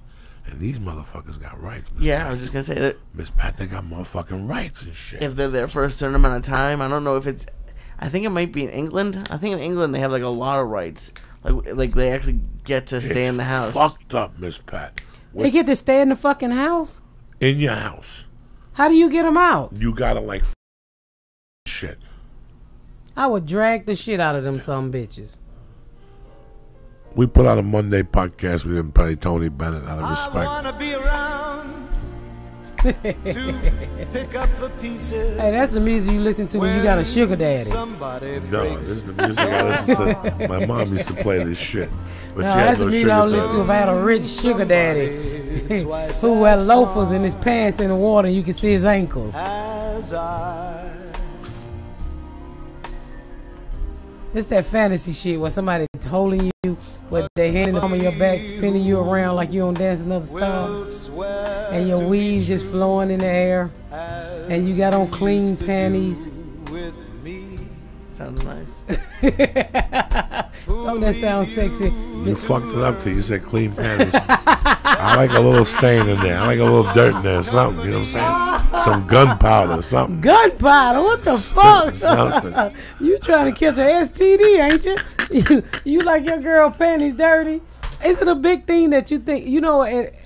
Not super dirty, just a little dirty. Look, let me ask you, is it a big thing that women underwear should match? Match what? Who cares? Like the bra and the panties. I don't give For a shit. years, I've been wearing holy underwear, and I will wear my bra till the fucking strings pop out of it. I'm not a fan of. Excuse me. I'm not a fan of Victoria's Secret. Oh, I can't fucking fit Victoria's Secret. I don't know about your wife. I'm a fan of a fuck that shit. I'm a fan of a woman who just makes a pair of underwear look good. You understand me? So how do you make a pair of underwear look? Well, see, I don't have a flat stomach, so it got to come over my stomach. It don't matter. You know, Okay. You know what I like almost better than thongs is boy shorts. Like Because I can't fucking do the boy shorts. They go in my asshole. No. And I'll tell you what. In some instances, and I believe in God. In some instances, I believe in the thong. But I also believe there's some motherfuckers that should not wear a thong. I totally agree. Okay. I can't wear them. I want a woman to walk in my room with a pair of panties on that I don't give a fuck if they got a hole in them. She makes those things look banging. If the bra is different, that's good because now you can rip it. And I got an excuse. They didn't match anyway. You follow me? Even if it's a $40 bra, you can rip the bra. You know what I'm saying? I wish my bras cost $40. When you take those underwear off, let's pretend. What do you see? Like I don't look. In the old days, in the cocaine days, I wouldn't look till later. what do you mean you don't look? I wanted to play fucking. Let me sniff the monkey, and guess the odor. You know what I'm saying? Holy shit! That's how I throw them off. Wait a minute. That's how sniff the monkey and guess the odor. So give me an odor that you smell. Piss. I was a freak. Listen to me. I'd be a freak, Jack. Listen to me. So let's pretend I met you. Let's pretend. So did you stop? Did you stop? That means that's his favorite one. No. Is that your favorite one? Let me tell you what a nasty Cuban freak I was. So let's pretend we hooked up at 10, had a couple cocktails. At 11:30, 12, you said to me, Joe, you want to come back to my place? We're all fucked up. We know what time it is. We go back to your place. We put on the Isley Brothers. We dance a little bit. We make believe. He picked black music, Isley Brothers. And then you're thinking, I'm going to let this brother out here chill for a little while. I'm going to go inside and freshen up a little bit, take a shower. I don't know what time it is. I'm going to go wash it good. But a freak like me, I'll never give you that opportunity. As soon as you start telling me, baby, I got to go, I want that monkey fucking real. You know what I'm saying? I want it to be real. What's that song? To be real. Got to be real. Got to be real. You gonna fuck around and get the wrong monkey and no, you I gonna don't be give in a a cage. fuck. I want that muffler. I want it all. Then afterward, whatever. Then we throw it. That's nasty, Joy. No, you got to take a chance. That's part of love. So, you ever had something that you had to get off of? Why you think so long? One time. 2 weeks after my mother died, a girl that I was kind of in love with, kind of had a crush on. She was a year younger than me. Very, very cute. Very blue eyes. You know, we were young, sucking titty, fingering her. I kind of ate her. But this all shit happened on the street. So my mother dies, and she calls me one night. And she just puts it out there. Listen, I know you're probably feeling bad. What if I came over and threw you a little something? Like, this is 1979. And The Thing was on that night. The one with Steve McQueen. The blob. I remember the blog. Oh, I do remember that. Dog, I walked all the way over to her house, got her. Walked all the way back to my house. It was fucking freezing. We go upstairs. We swap spit. The lady who took care of me after my mother died, she was sleeping in my mother's room. I took her into my bedroom. We swapped some spit. I take her shirt off. She had great breast. I took her pants off. When I take her panties off, it was 1979, so Kotex were like this fucking thick. And that motherfucker opened up. It was like bricks. Miss Patty just opened up, and I almost had a heart attack. You know what I mean? She put that thing back on. I made her walk home by herself. I ain't got time for that shit. You come over here, offer me a piece of ass, and all of a sudden that shit's bloody and shit. My mother just died. I just found my mother on the floor, and you're gonna show up over here with a bloody snatch. What the fuck is wrong with Americans? You know what I'm saying? Miss Pat. Oh, that is one that you had to get off of. Thank God for that one. Can you believe that's the only time? Every chance I've taken, it's the odor I expected and the odor I wanted. Because that's what turns them on. When they say to you, you know, baby, I want to freshen up a little bit. I ran like 3 miles.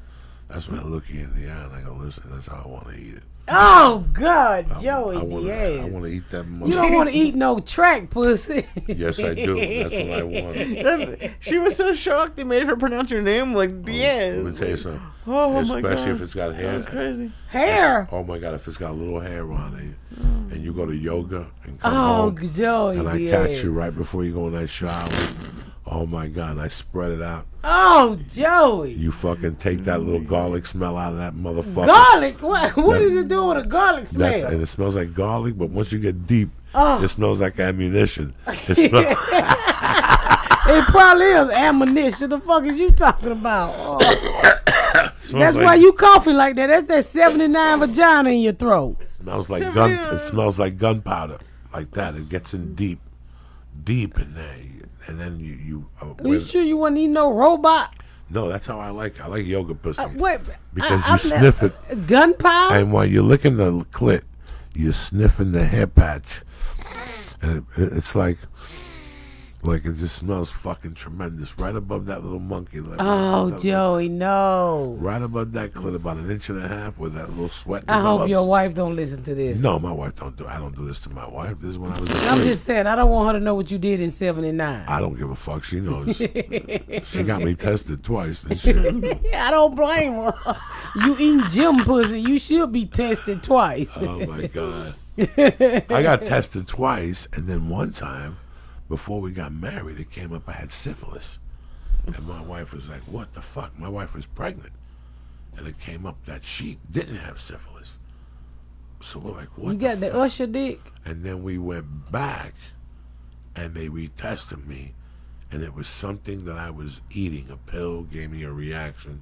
There was no fucking syphilis. Let me ask you something. Oof. I never, ever, ever, when I heard this the first time, I was working at Fox Sports. I had just moved here. It was 1997. And at Fox Sports, there were three sisters like yourself from Atlanta, the South, and they all worked in different divisions of Fox. But when they got together, the black came out, and they would talk the black gossip of the community. And you know, they started talking about Eddie Murphy being gay, and Will Smith is gay, and you know that he I was, don't believe any of he that, was but anyway. freaking. Although, but bro, these people had paperwork. You know those type of sisters. They were in the business. They were going to these parties. They were in the know. When they first told me about Eddie Murphy, and there was somebody else they told me about, that I almost shit my fucking pants. And then one night I was at the store, and Eddie Murphy was there with Paul Mooney, Arsenio Hall, and the singer, the black singer from the Whitney Houston's husband's band. Bobby Brown. What's the other singer in that New band? Edition, Velvet. Oh, Johnny Gill. He was a Johnny Gill, and Richard Pryor's manager was up there drinking with a fucking. He used to get fucked up there. I forget what his name is. And I was standing there with a couple other comics, and he looked at me and goes, Cuba, you want to see me rattle these motherfuckers? Watch this. He walked up to him and he goes, hey, so when are you motherfuckers gonna do the Queens of Comedy tour? And they just fucking split, dog. At this time, when I had heard all this shit, it was mind-boggling. And then I asked Eddie Griffin, and Eddie Griffin would tell me different stories and shit I didn't know about. But what the fuck is going on with Usher? I don't want the white version. Oh my I want God. the black. Let's hold on. Let's first talk about we didn't do the R. guy Kelly. that pees about that Yeah, guy. that's R. Kelly. Break down the black side of this Oh my goodness. report. I mean, all I know is R. Kelly's supposed to be keeping some girls in his house, and he's supposed to have a coat. But, you know, and supposed to not let them go. I don't know. They all went on YouTube and say they was fine. Yeah, but that's the first thing they have you do in a cult. You have to admit that Well, there's no wrong. Let's hold on. Let's trace it all the way back. I thought he had like This apartments. motherfucker married Aaliyah, and then I At got to know. 14, yes. Okay. Yes. Then tapes resurfaced of him. I've never pissing seen the tape. Have you seen the tape? I don't even want to see Me it. neither. Who wants to see Of someone him get marrying peed on? Aaliyah or him pissing on somebody. Him pissing on the girl, the underage girl. So he's been in trouble. Several and times. he's bought himself out. Yeah, He's bought got himself tons of out. money. He just rents it. I do. I mean, I kind of think something is wrong with R. Kelly. You know, it's like, and nobody's gonna keep crying the same thing about a particular person. You know, it's almost like when Bill Cosby got in trouble with all those women. You know, at first as a comic, and you know, Bill Cosby is a legend. And, you know, 5, 2, 3 women, like, oh, go fuck yourself. From the 70s, kill. Why would he cheat on his wife? Yeah, then it's 50. You're like, wait a minute. Well, not even at 50, at 10, you was like, come on, y'all. It's just too many people with the same story. I think I lost it at 5, and I was like, it's just too many people saying the same shit about this person. So, you know, they're gonna retrial him. Are they? I mean, I want to believe it's not true, but I mean, when so many people come out and say the same thing with R. Kelly, everybody's saying the same thing. You know, for some reason he like his monkey young. And what about Usher? Usher just supposed to be going around giving bitches hot dicks. He's supposed to have syphilis. Herpes. Oh Yeah. God, hot he's supposed to go. You know, I guess that's why he made that song "Let It Burn." And the new girl today came out. She was a plus size girl, and the internet did her no justice. No justice. I heard somebody say, "She sure she slept with the right Usher, the singer, or the Usher from the concert." I don't understand that. What did she think was gonna happen when she went like?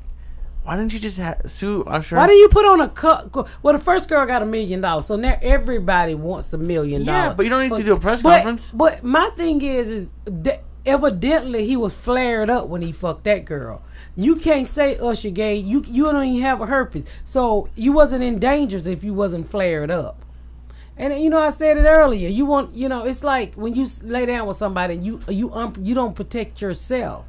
Then you said, well, this person didn't tell me they had it. Well, you didn't tell him what the fuck you had. I mean, if you're going to do one night stands, I truly believe both sides should say what you got. Yeah, I mean, you got to ask the question, hey, is your dick on regular or is it irregular? Look at me. I'm not a good-looking guy. When I saw a piece of pussy, it came as it came. If it had fucking some type of... Well, you eating gym pussy. That's different. No gym pussy. I would meet girls in bar. You know, you do comedy. You're in Indianapolis. I'm in Bozeman, Montana. Mm-hmm. And I got the weekend there, Friday and Saturday. It's part of a one night a week.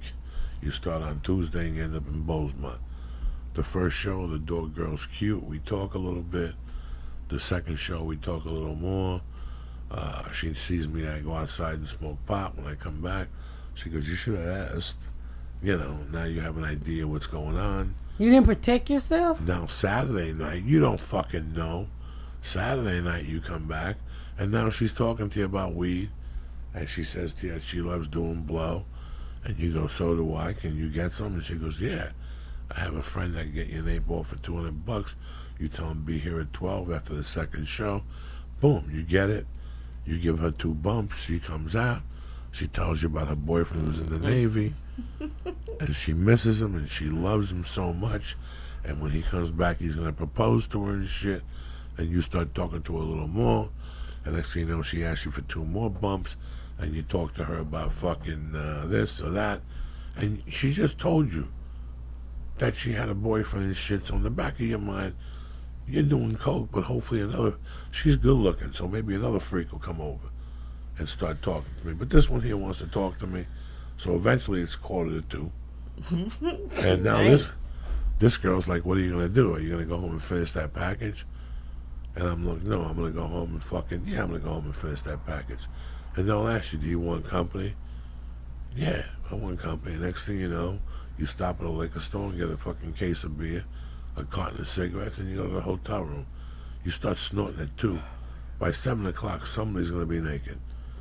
You eat each other out. You're 69. Why do you eat everybody out? God because you gotta lick that monkey. I'm a savage. You're 69. You suck that tits. Nobody's 69 in that. Good God Almighty. This when I was young. I was virile. I haven't heard I could pick women up and shit. You gotta stop eating everybody you meet, Joey. That's dangerous. Listen, I come in a minute. So I got to make a good You impression. still coming to me. At that time, I was coming real quick, especially if I just met you. I was excited just to take my dick out in those days. I'd blow up as soon as my dick touched your clit. Joey, you so nasty. It was terrible when I was a kid. So my plan would I'm be... surprised you don't have a lot of kids. So this was what my plan was. Once I got divorced, was when I realized I had a problem with ejaculation problems. Right? Like something was fucking with my head. Wait a minute, was you? When I first moved out from Colorado, I could put some dick onto you. In '85, I met a stewardess one night, and I laid some dick on her. And then I met a neighbor, and all she wanted, she was 22 in college, and I don't want to have sex, but I'll give you blowjobs. What the fuck is that? So I would go to her house at night, and after like an hour of bad TV, she'd suck my pipe. That was it. Then I met my future wife, and we were both into coke. And once we moved to Aspen, those were fucking 6-hour sessions. And, you know, once I come, you got to start sucking again. Oh, God, Joey. And then I would start eating your ass until so in those days, I knew I would come quick. So my plan would be to seduce you, lay you down, eat your monkey. While I was eating your monkey, the excitement would make me dizzy and shit. And I would What? Yeah, because I get anxiety attacks. So I'm not a handsome dude. So I know if I got a chick laid down looking up and her legs are up and she's not screaming, and there's no mace in her hand, I'm excited. You know what I'm saying? So I'm eating her little monkey. Next thing you know, Miss Pat, I wag myself out. Oh, I God, come real Joey. quick. And then I get it like semi-hard. She's hotter than fuck. I switch over. I put my stamminki in her mouth. And I just finger bang her.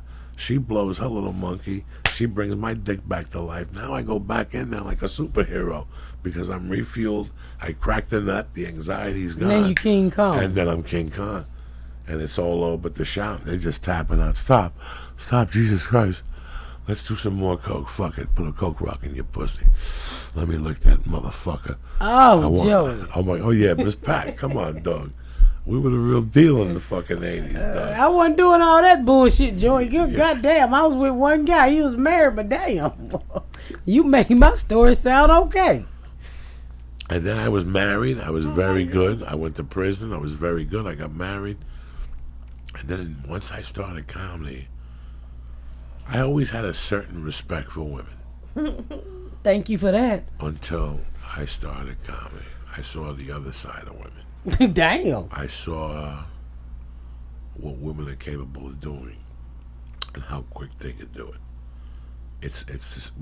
Women are just as vulnerable as men are, and men are just as vulnerable as women are.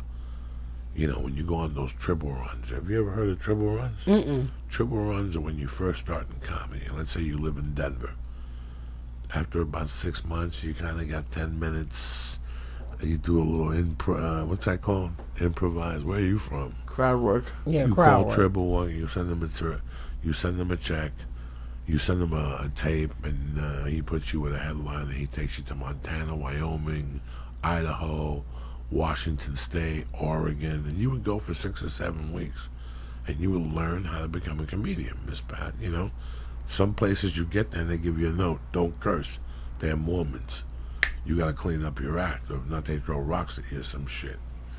Oh my God. What do you think happens when you go from these town to towns? You know, triple runs are not in Portland, Oregon. They're 180 miles up in the mountains that people come down into the city once a month to get groceries. So let's pretend you were an extra on Friends. That night on the radio, they said this guy was seen on Friends. Every woman and husband go down to these towns. Those triple runs were a tremendous scam. Would it be like going to like Big Bear or something like that? Yes, it's going to places where there's no entertainment at night. So he would pick 5 of those in a row. Monday, he would do Wednesday, Thursday, Friday, Saturday, and then either Saturday and Sunday were at a hotel, and it would sell out. They didn't care who you were. Yeah, I've been in places like that. They don't care who you are. They just go down there to laugh.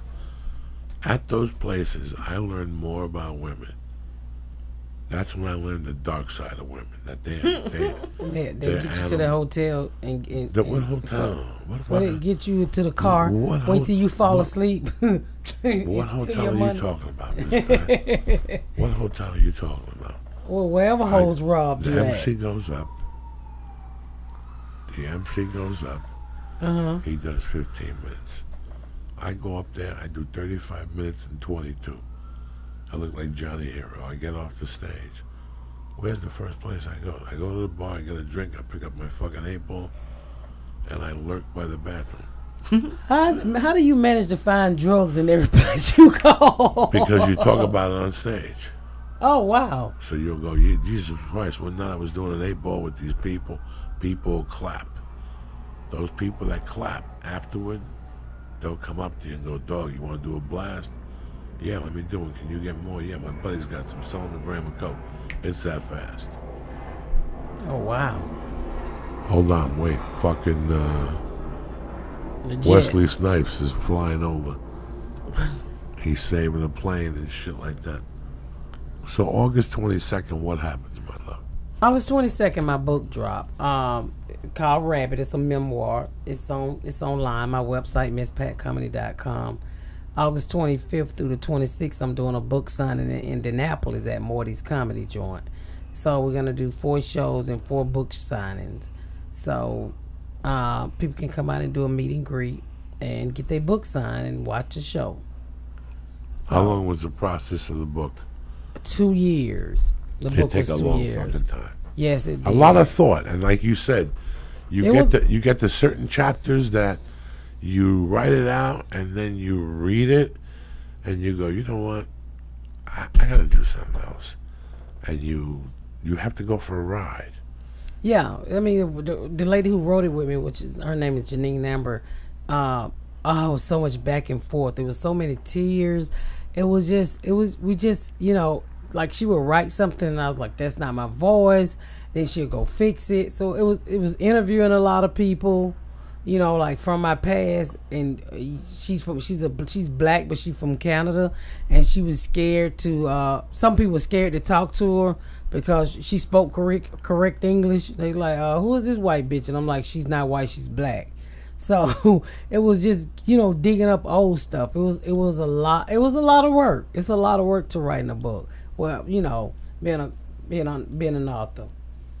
And, you know, honestly, she sat there and she put this story together, which I thought she did a wonderful job. And, you know, it's getting good reviews. It made Memoir of the Month for Amazon. But it was some hard fucking work. It was, let me tell you, I thought I've done hard shit in my life. But this book it put me to it. Miss Pat, I'm working on 4 years on this fucking book. Because the chapters I got to write, I got to go to such a fucking dark place. Yes. That I thought, like, because there's times I find myself there. I'll eat a couple of these fucking stars and I'm driving home and that song will come on. Call me when you, and I think of summer 82. When I was 18 years old, no parents, lived in my friend's basement, no car, no bank account. I lived hand to mouth. His mother charged me $50 a week to live there. All my responsibilities, I took out garbage, and I fucking did laundry. I had to do my own laundry and fold it. That was it, man. Everything else that came into my pocket, Miss Pat, I had to do whatever I fucking had to do. And you know what? You try to work. You try to work for a while, and you go, what the fuck is this? I could sell an 8-ball and make this in fucking 10 minutes. I gotta be here mopping the floor for 8 hours and shit. Yeah, I mean, that was like I said like earlier. With me, it was just that I was so young. So it was so hard to get a job because I was so fucking young. But, you know, I overcame a lot of shit. And, you know, writing this book tells stories that I never really told. Like, it tells stories about situation. Like, when I read the book, I literally cried. Like, chapter 5, I never told anybody about chapter 5. When my husband read it, he was fucking shocked. So it's, you know, it's just me telling stories that I was never able to tell openly. So I just open up and say, I'm gonna tell you as much as I can remember.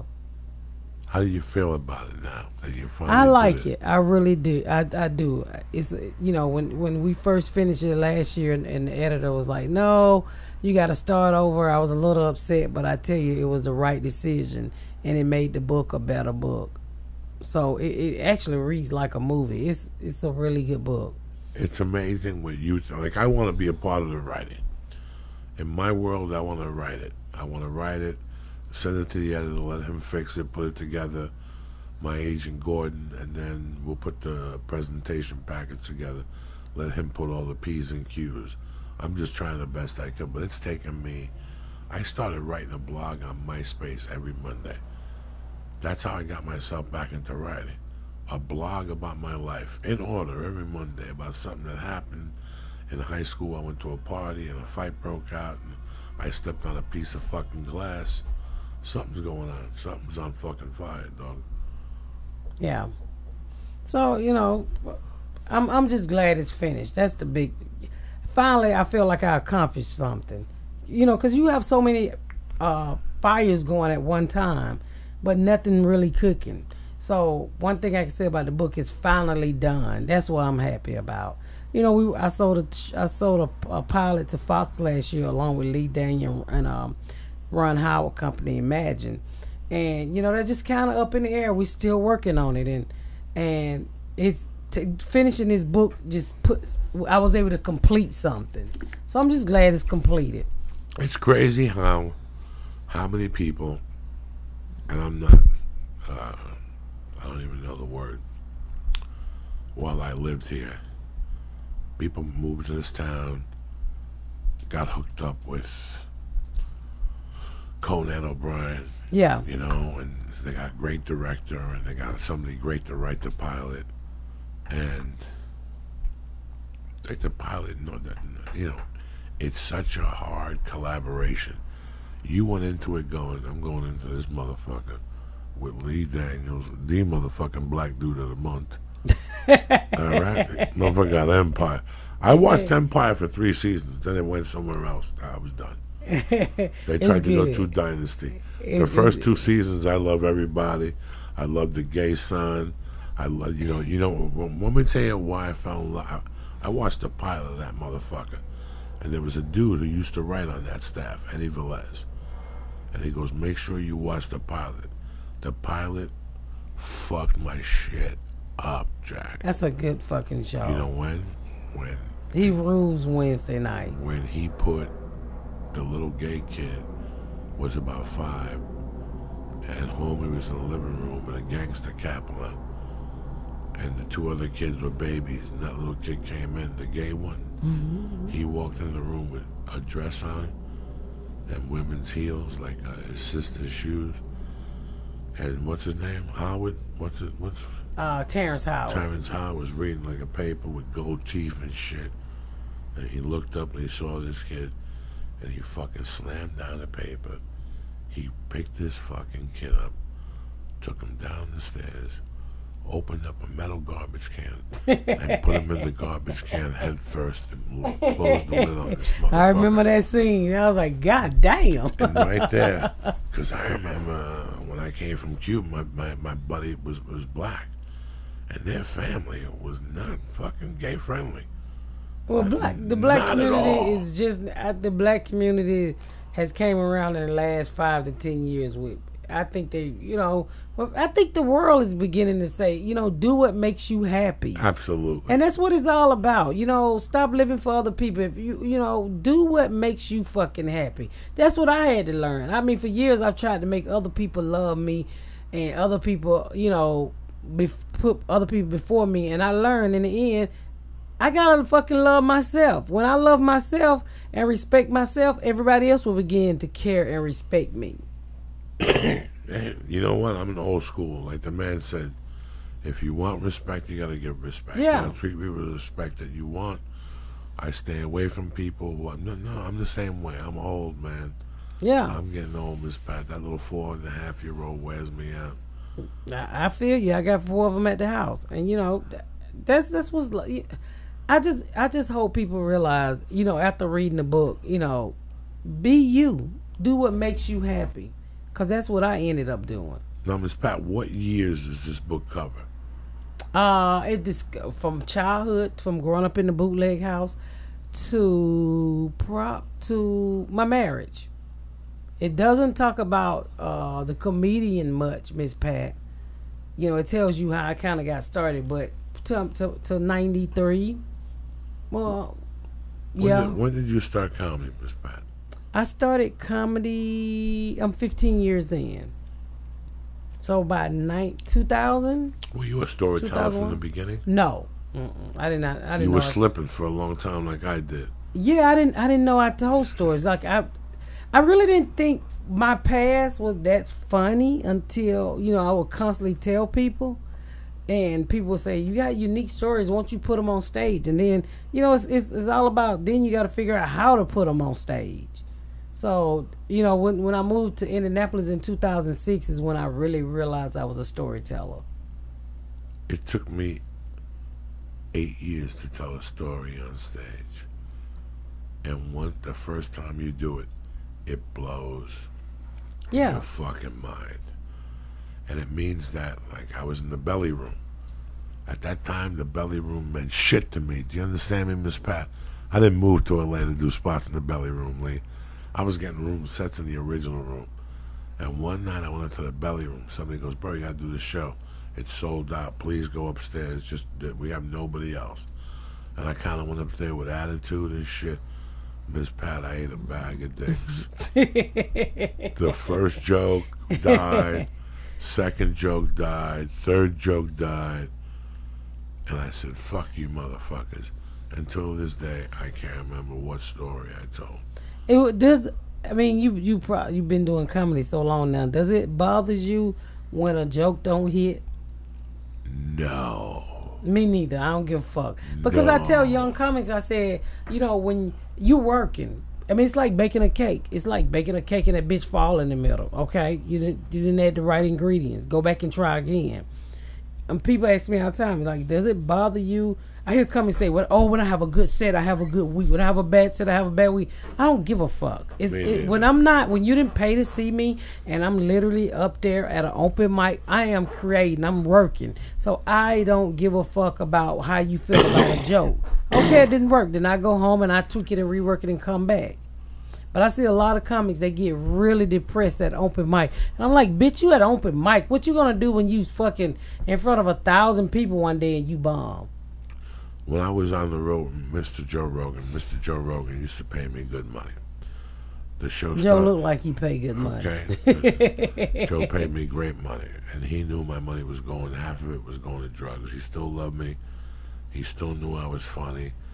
But he also knew I was a ham and egger. I was a 50% comic. I would go up there, throw out a thought. If it ran, Miss Pat, you got problems, bitch.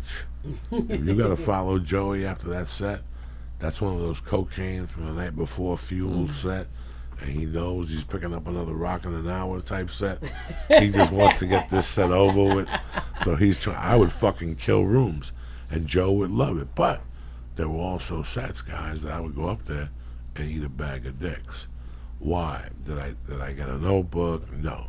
I went to dinner with Miss Pat, and I got high with Miss Pat's husband, and then I went to Indianapolis and did not drugs, but smoked pot.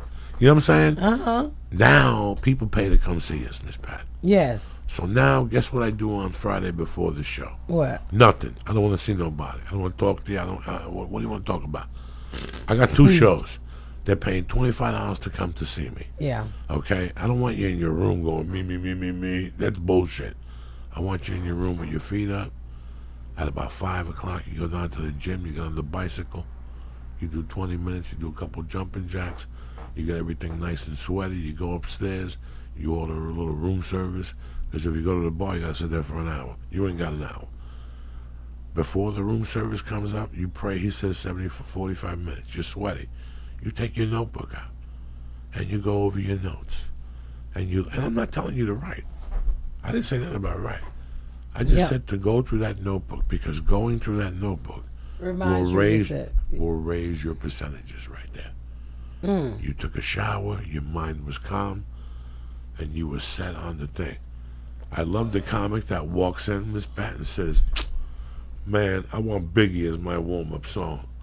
That dude already lost. He's thinking about his song. Yeah. That's why I don't give a fuck what you play. You play what I'm saying? That's why Yeah. that's why I don't bring T-shirts on the road. I don't want to be worried about 62 T-shirts and size XXX. You know what? I'm worried about my motherfucking stand-up. Yes. I want these people to come see me next time. So when you're a feature act, you act a certain way. And when you're a headliner, you got to act a certain way. And next thing you know, good things happen for you, man. And I didn't make this up. I watched Bernie Mac. I watch, the great ones. I love Richard Pryor. You go out there and focus on what the fuck you're doing. Years ago, I used to go, fuck Joe Rogan and his MySpace bullshit. Joe was on MySpace. I'm snorting blow going, do you think Richard Pryor would go home and get on MySpace? Do you? Do you think Richard Pryor would go home in his prime and get on MySpace? Fuck you, MySpace motherfuckers. One day we did Irvine, and that motherfucking room was sold out on 4th of July weekend with no radio. And I said, this motherfucker's on to something. This was 10 years before the podcast. Oh, wow. He was already on to that shit. He was already getting the people through the internet. Yeah. So it's been an education. Listen, you and I are both prime examples that if you open your heart on these podcasts, Yeah. great things can happen. This all started with us telling people about our lives. How great is this? It sure was. I mean, I can't thank the podcast family enough. Every one of y'all. You, Joey, Mark, Ari, Bert, Tom Segura and his wife, and so many more. I can't fucking name. Look, the first time you came in here, you had a fucked up eyebrows. Your shirt had a hole in it and shit. Your nails weren't done and shit. You had a Fugazi diamond on and shit. You had one of those Cuban zirconians on. So what the fuck am I now? You went to a steam room. They rubbed you down. They plucked your eyebrows. They gave you a little shampoo and shit. They gave you that Korean rub. Damn, I look like that. That's how good you look. They took that old dead What skin fucking off. shirt with the hole in it, Joey? I don't know. You threw it away. It's over. I'm not going to bring it up and shit. You brought it up from North Carolina in 1982. I like how he said, that's the easy way he said, bitch, you was ugly. But No, I did not. I did not say about ugly.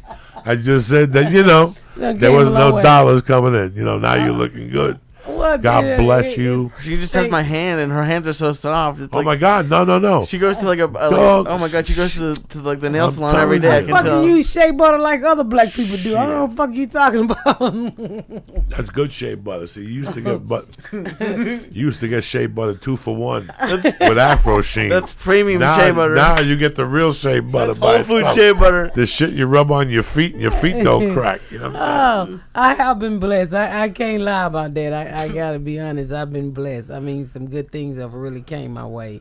The book, the whole Lee Daniel thing with Imagine. I mean, sometimes I wake up and I was like, what the fuck did I do to deserve this? I get to talk to a powerhouse, almost anytime I want, like Lee Daniel, and always giving me an advice. Great dude to know. I mean, been nothing but nice, How did you get in contact with him? Well, I did. I first had a deal with New Regency, and my contract ended, so we left. And literally, Imagine called a couple of days later and wanted me to meet Lee, so I went out to Chicago, and I was like, oh, they shoot Empire in Chicago. So I was like, I don't really know about Lee Daniel. I'm scared. He's gonna be really famous, acting, and I'm saying, well, what do I say to this big time guy? You don't want an Oscar and the Monster Ball Precious. You don't really know how people gonna act. Ended up being the fucking realest person I ever met in my life. I mean, just like me and you. I mean, you know how you meet somebody, he's like, I want to choose my words right. Immediately made me feel like, I was just as equal as him. You can meet some people that make you feel like, I'm up here. Yeah, talking down to you. Yeah. Not one time I ever felt like that. Not one time. A great dude, and he took me in with his team to Fox, and we sold the Put Pilot, which was now we had to switch writers, so we got a new writer, and we going and pitch it again, and hopefully it'll get up and going. But I can't say anything bad about Imagine or Lee Daniel, any of those guys. Number one, Brian Grazer. You have been blessed dearly because yes. Lee Daniels has a successful, fucking tremendous numbers show on Fox. Two shows. So that means he's got 4 more shows left of him. Yes. Okay, and yours is one on that list. I pray. And the stars may not fall now, but he regroups and take that motherfucker to Netflix or CBS. You know, everybody's buying shows right now. Yes. So, you know, you're in good fucking hands. So you really got to get up in the morning and say, Jesus, fuck. I do. I thank God every day. You know, I just, everything. I mean, then not only that, what people don't know is the behind the scenes stuff that he studied to help my career. You know, he read my book. He gave me a blurb. He didn't have to do that. I got an article coming out in the Washington Post, and on the 20th, you know, he does so much other stuff. Like if I ask, you know, and it's just for my career. Lee, can you do this for me? Sure. What do I need to do? You know, that's a scary thing. The biggest thing is I'm scared to ask. But whenever I do ask, you know, it's always yes. And I mean, I'm a person where, you know, I've been through so much in my life. I like to earn what I get in this world. I don't want to be handed any fucking thing. And, you know, we haven't produced a show where everybody's getting paid yet. So I really don't like asking. I feel like I don't want nobody to ever think I'm just there for them to give me anything. I want to work for whatever I get. So that's the scary part about this business too. You know, they'll fly you out, they'll put you up and invest in you, and then the shit don't work out. I feel like I've taken advantage of somebody. So my whole thing is I just like to work for what I get. And that's what I constantly tell all of them. I want this show to be successful so, you know, we all can make some money from it. So it don't feel like I'm some fucking freeloader. The first 2, 3, 4, 5, 6 months in the business, did you ever think you'd be in this position? Fuck no. No, I tell Lee all the time. I had 5 years of doing comedy. Did you think you'd be in this position with the hottest 3 producers in Hollywood and fucking Opie? You're in business with fucking Imagine. Can you fucking imagine? Like, when you're doing that one night and people are talking about going to Montreal and you're sitting there like an animal, you don't even have a manager. And this all changed because you went on a few podcasts and opened your heart, and fucking people were blown the fuck away. Yeah. They had never heard. And then the same thing happened with me. I told shit that I would never tell anybody. I thought this happened in everybody's life. Yes, most definitely. I mean, again, no, I didn't think. 10 years ago, I mean, in 2006 when I moved from Atlanta to Indianapolis, no, I did not think that this is where I would be at in 2017. No. I mean, my whole thing is I always just say, I just want to get in the clubs. I just want to be a feature act. Then you get the feature act one. Now I say, if I could just make $1,000 a week, that's $5,000 a month. I can help my husband pay the bill, or I have enough money to get my layaways out on time. You know, it's always been my biggest focus. Don't fucking let your layaway go back. So I just wanted to make enough money so I can be independent. You know, all of this other stuff with a book, and, you know, a book shocked the shit out of me because I was like, you bullshit, right? Y'all gonna buy this shit? It was shocking, you know, because I always wanted to tell my story, but I can't write a fucking book. I knew I couldn't write it. So when it came along, first of all, let me say, I'm the type of person where I grew up, don't believe the half of the shit you hear. Don't believe half of the shit you see and none of the shit you hear. So I needed to be 100% before I fucking believe in it. And when the lady came along and said she could write the book, I was like, oh, whatever, we'll see. And when it really happened, I was like, well, damn. Would you do it again? Would you write another book? Would I write another book? It was hard. My husband said I got another book in me. I don't know. You have 2 more in you. Number one, you have one story. Now, but you have to also write it and look at yourself and go, you know what? I'm going to write this about me, but I'm writing this for Vivica Fox. Because I'd rather sell this, and it become an Academy Award winner. And guess who wrote it? And now guess how much they give me for my next one? $8 million. And on that one, I could write a story about my pussy. They already wrote the check. That's what happens to people in Hollywood. Your second one is about your kids. Just flip it. That's an Oprah movie. That goes right to Oprah. You tell Lee, hold on 1 second. We already got this thing cooking. I gotta go talk to Oprah about this one.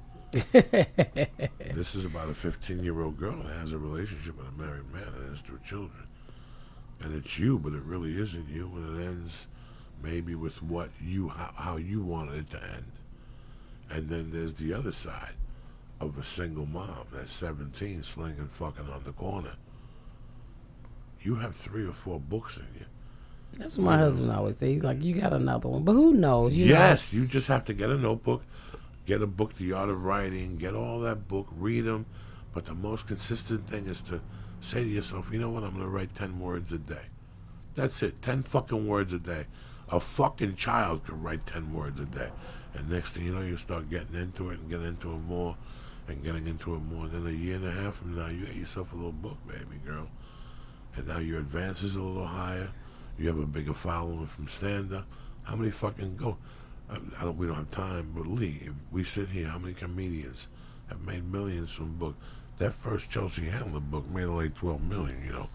And then she was taking it on the road and stadiums and banging you out for 30 to sign the motherfucker. You know, you have to look. That's commerce. This is what this business is about, and this is what you're good at. You have 10 stories in your fucking soul.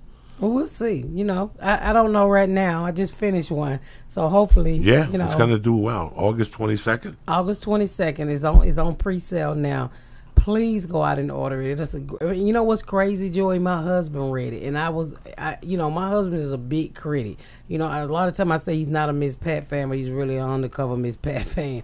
And he was like, "This is a fucking movie. This is a good book." Oh yeah. And he didn't say that because I was his wife, because he read shit and be like, get rid of that shit. But honestly, he said, you know, and I listen to my husband a lot. I read it too. It's a fucking good book. R. Kelly got a role in it? No. Right before he gets locked up, you give him a cameo. It's like a pimp and shit. He could be my first baby daddy, that bitch. Oh my God. He could be on the audiobook. Yeah. I got an audiobook. It's out you can buy that too now. What's your next few dates that you're doing? I'm at Morty's August 25th through the 26th. Promoting the book and doing signs and taking pictures and showing how beautiful you look. In September, I'm in Boston at the Boston Comedy Festival. Okay. I know I'm coming to Cincinnati in November. I'm trying to pull it up. Lee, you can pull it up faster. Okay. MissPatComedy.com.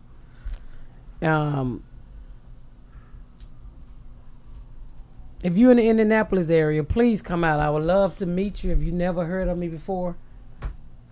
She's fucking solid. Let me do some shout-outs real quick. Alan Soroka, Colin Parker Jr., Jeremy Slagoth. I'm coming to Tampa, cocksucker. Gebned, Riberio, Daniel, Lolo or something, Dennis, Dumont, Tug, Dakota Gilbert, Jeff Collins, and I don't know what else it says. I was fucking stoned when I wrote this list. Don't forget, we added a second show on Thursday night in the Punchline in San Francisco. Damn. The weekend tickets are sold out and I don't work on the Lord's Day. So it's a 10:15 show, myself and Dean Del Rizzi. Real quick, let me talk to you people about something. I don't know what's going on with your life. You know, Miss Pat comes on here. She tells me what's crack-a-lacking. And listen, if you hear the sirens, this is all real. We don't fuck around with 3D, all right? And all those sound effects. They've been going all fucking night, Joey. Something's been going on. Like either ISIS attacked the airport.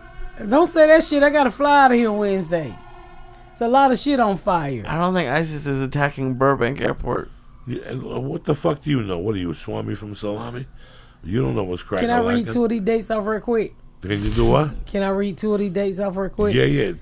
We read the next 4 because after that you got to assume that they don't have a pencil and shit. Okay, go, and Joe. they're cocksuckers. Read it, Lee. The next 4. Absolutely. So it's the Boston Comedy Festival, September 21st to the 23rd. And then you're in Richmond, Virginia, October 5th to the 8th. Then you're at the Joke Joint in Houston, October 12th to the 14th. And then you're back in your home state of... Oh, no, never mind. You're in Bloomington, Minnesota, House of Comedy, Mall of America, the 25th to the 29th. Oh, shit. And there's some more dates coming back in September. They're not on yet. But just keep clicking back. MissPatComedy.com, Twitter, Facebook, Instagram, all of that shit young people do. You know, man, I'm looking at you and I'm thinking about how when you put your time in for years, nothing really happens. But when you really put your soul into something, doors open up, and you're the fucking beautiful example of it. And I wish you all the luck in the world. You're beautiful. You got a great soul, and you got a great story.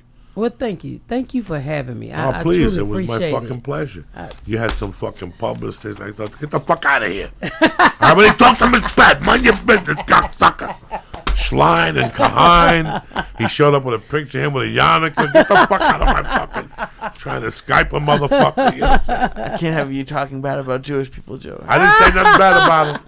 I just said that he was trying to get to me through weird sources. Let me wrap this up and we'll get out of here. Did you know that depending on where you get a mortgage, you can save $20,000 or more?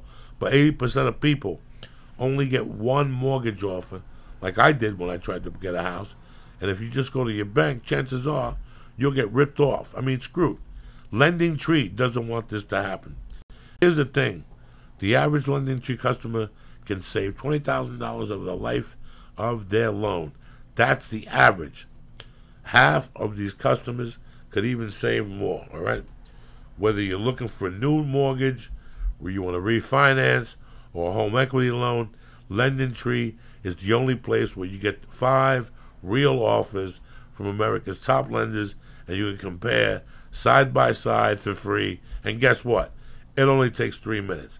It's like shopping for flights online, only you're shopping for the best mortgage offers for you.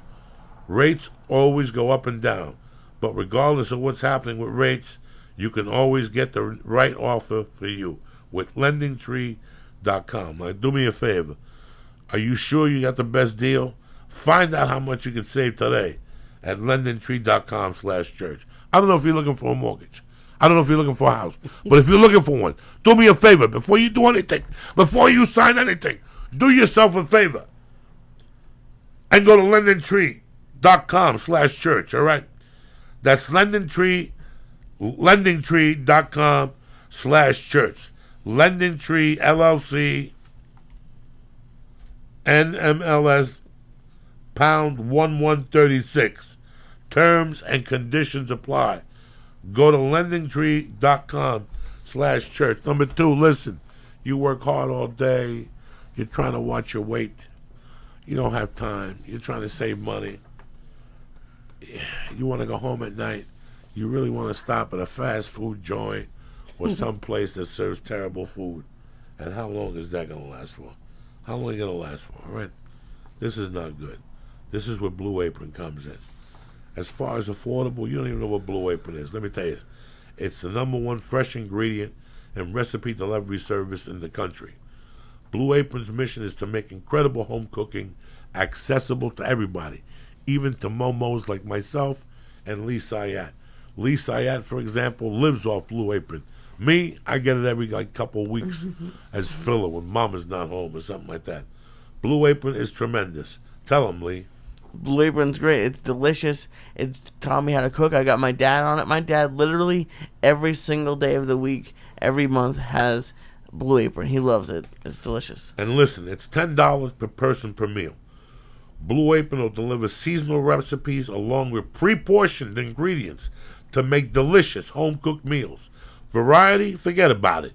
You choose from a variety of new recipes each week, or you let Blue Apron's culinary team just surprise you. I know you love surprises. Recipes are not repeated within a year, so you'll never get bored. Flexible? Forget about it. Customize your recipes each week based on your preferences. Blue Apron has several delivery options, so you can choose what fits your needs. And there's no weekly commitment. so you only get the deliveries when you want them. Each meal comes with a step-by-step. Ready for this one? Easy-to-follow recipe card, proportioned ingredients, and they can be prepared in 40 minutes or less. You can't lose. You're single, whatever, you're trying to lose weight, you're trying to eat healthy, this is the way to go. Plus, Blue Apron's freshness guarantee promises that every ingredient in your delivery arrives ready to cook, or they'll make it right. Now, here's what I'm going to do for you. Check out this week's menu, all right? What do you like this week? What did you get, Lee? Oh, I got some great stuff. I got steak and potatoes, like steak and like French fried potatoes. I got the chicken tenders. That was really great. And I'm forgetting the third one, but it was they have so many. They recently increased the options you have. You get to choose from. It's better than ever. All right, so check out this week's menu and get your first 3 meals free. Again, you get your first 3 meals for free with free shipping by going to blueapron.com/Joey. That's right. 3 free meals with free shipping by going to blueapron.com/Joey. You'll love how it feels and tastes and to create home-cooked meals with Blue Apron. So don't wait. Do yourself a favor. That's blueapron.com/Joey. Blue Apron, a better way to cook. Again, I want to thank Blue Apron. Again, I want to thank LendingTree. Again, I want to thank On It. But most importantly, I want to thank one of my favorite guests because when she comes on, I get what it's like it's like sliding the family stone. You know what I'm saying? I get what the fuck I get. I don't get somebody outside and you turn into somebody else. No, not with this. I'm happy about your success. God bless you. Thank you. Your daughter's beautiful. You have a beautiful family. I read your little fucking Twitters and good luck to you. No, my mind to misspell words. Don't be fucking with me. Who gives a fuck? I'm no Phi Beta Kappa. And I will retweet all your stuff around book time. Thank you, my baby. Word. And I make sure I'm going to try Blue Apron because I can't cook worth a shit. Who gives a fuck? And I'm going to play like I cook this Listen, shit. I'll get Blue Apron, eat and just look at you. You know what I'm saying? That's how good you're looking. God bless you. Knock them dead on this tour. Stop making me smile, Joey. Please go to Magoobies for the book signing. Is it Magoobies? Morty's. Morty's, I'm sorry. Morty, Morty's. Magoobies. Go to Morty's. It's a great club. It is. In Indianapolis. She's going to do it the 25th 5th through the 26th. Bam! There you have it. I love you, cocksuckers. Have a great weekend. Love you too, cocksuckers. We'll talk to you, all right? Stay black. Lee, who loves you more than me? Nobody, cocksucker. Bam! Let's do this.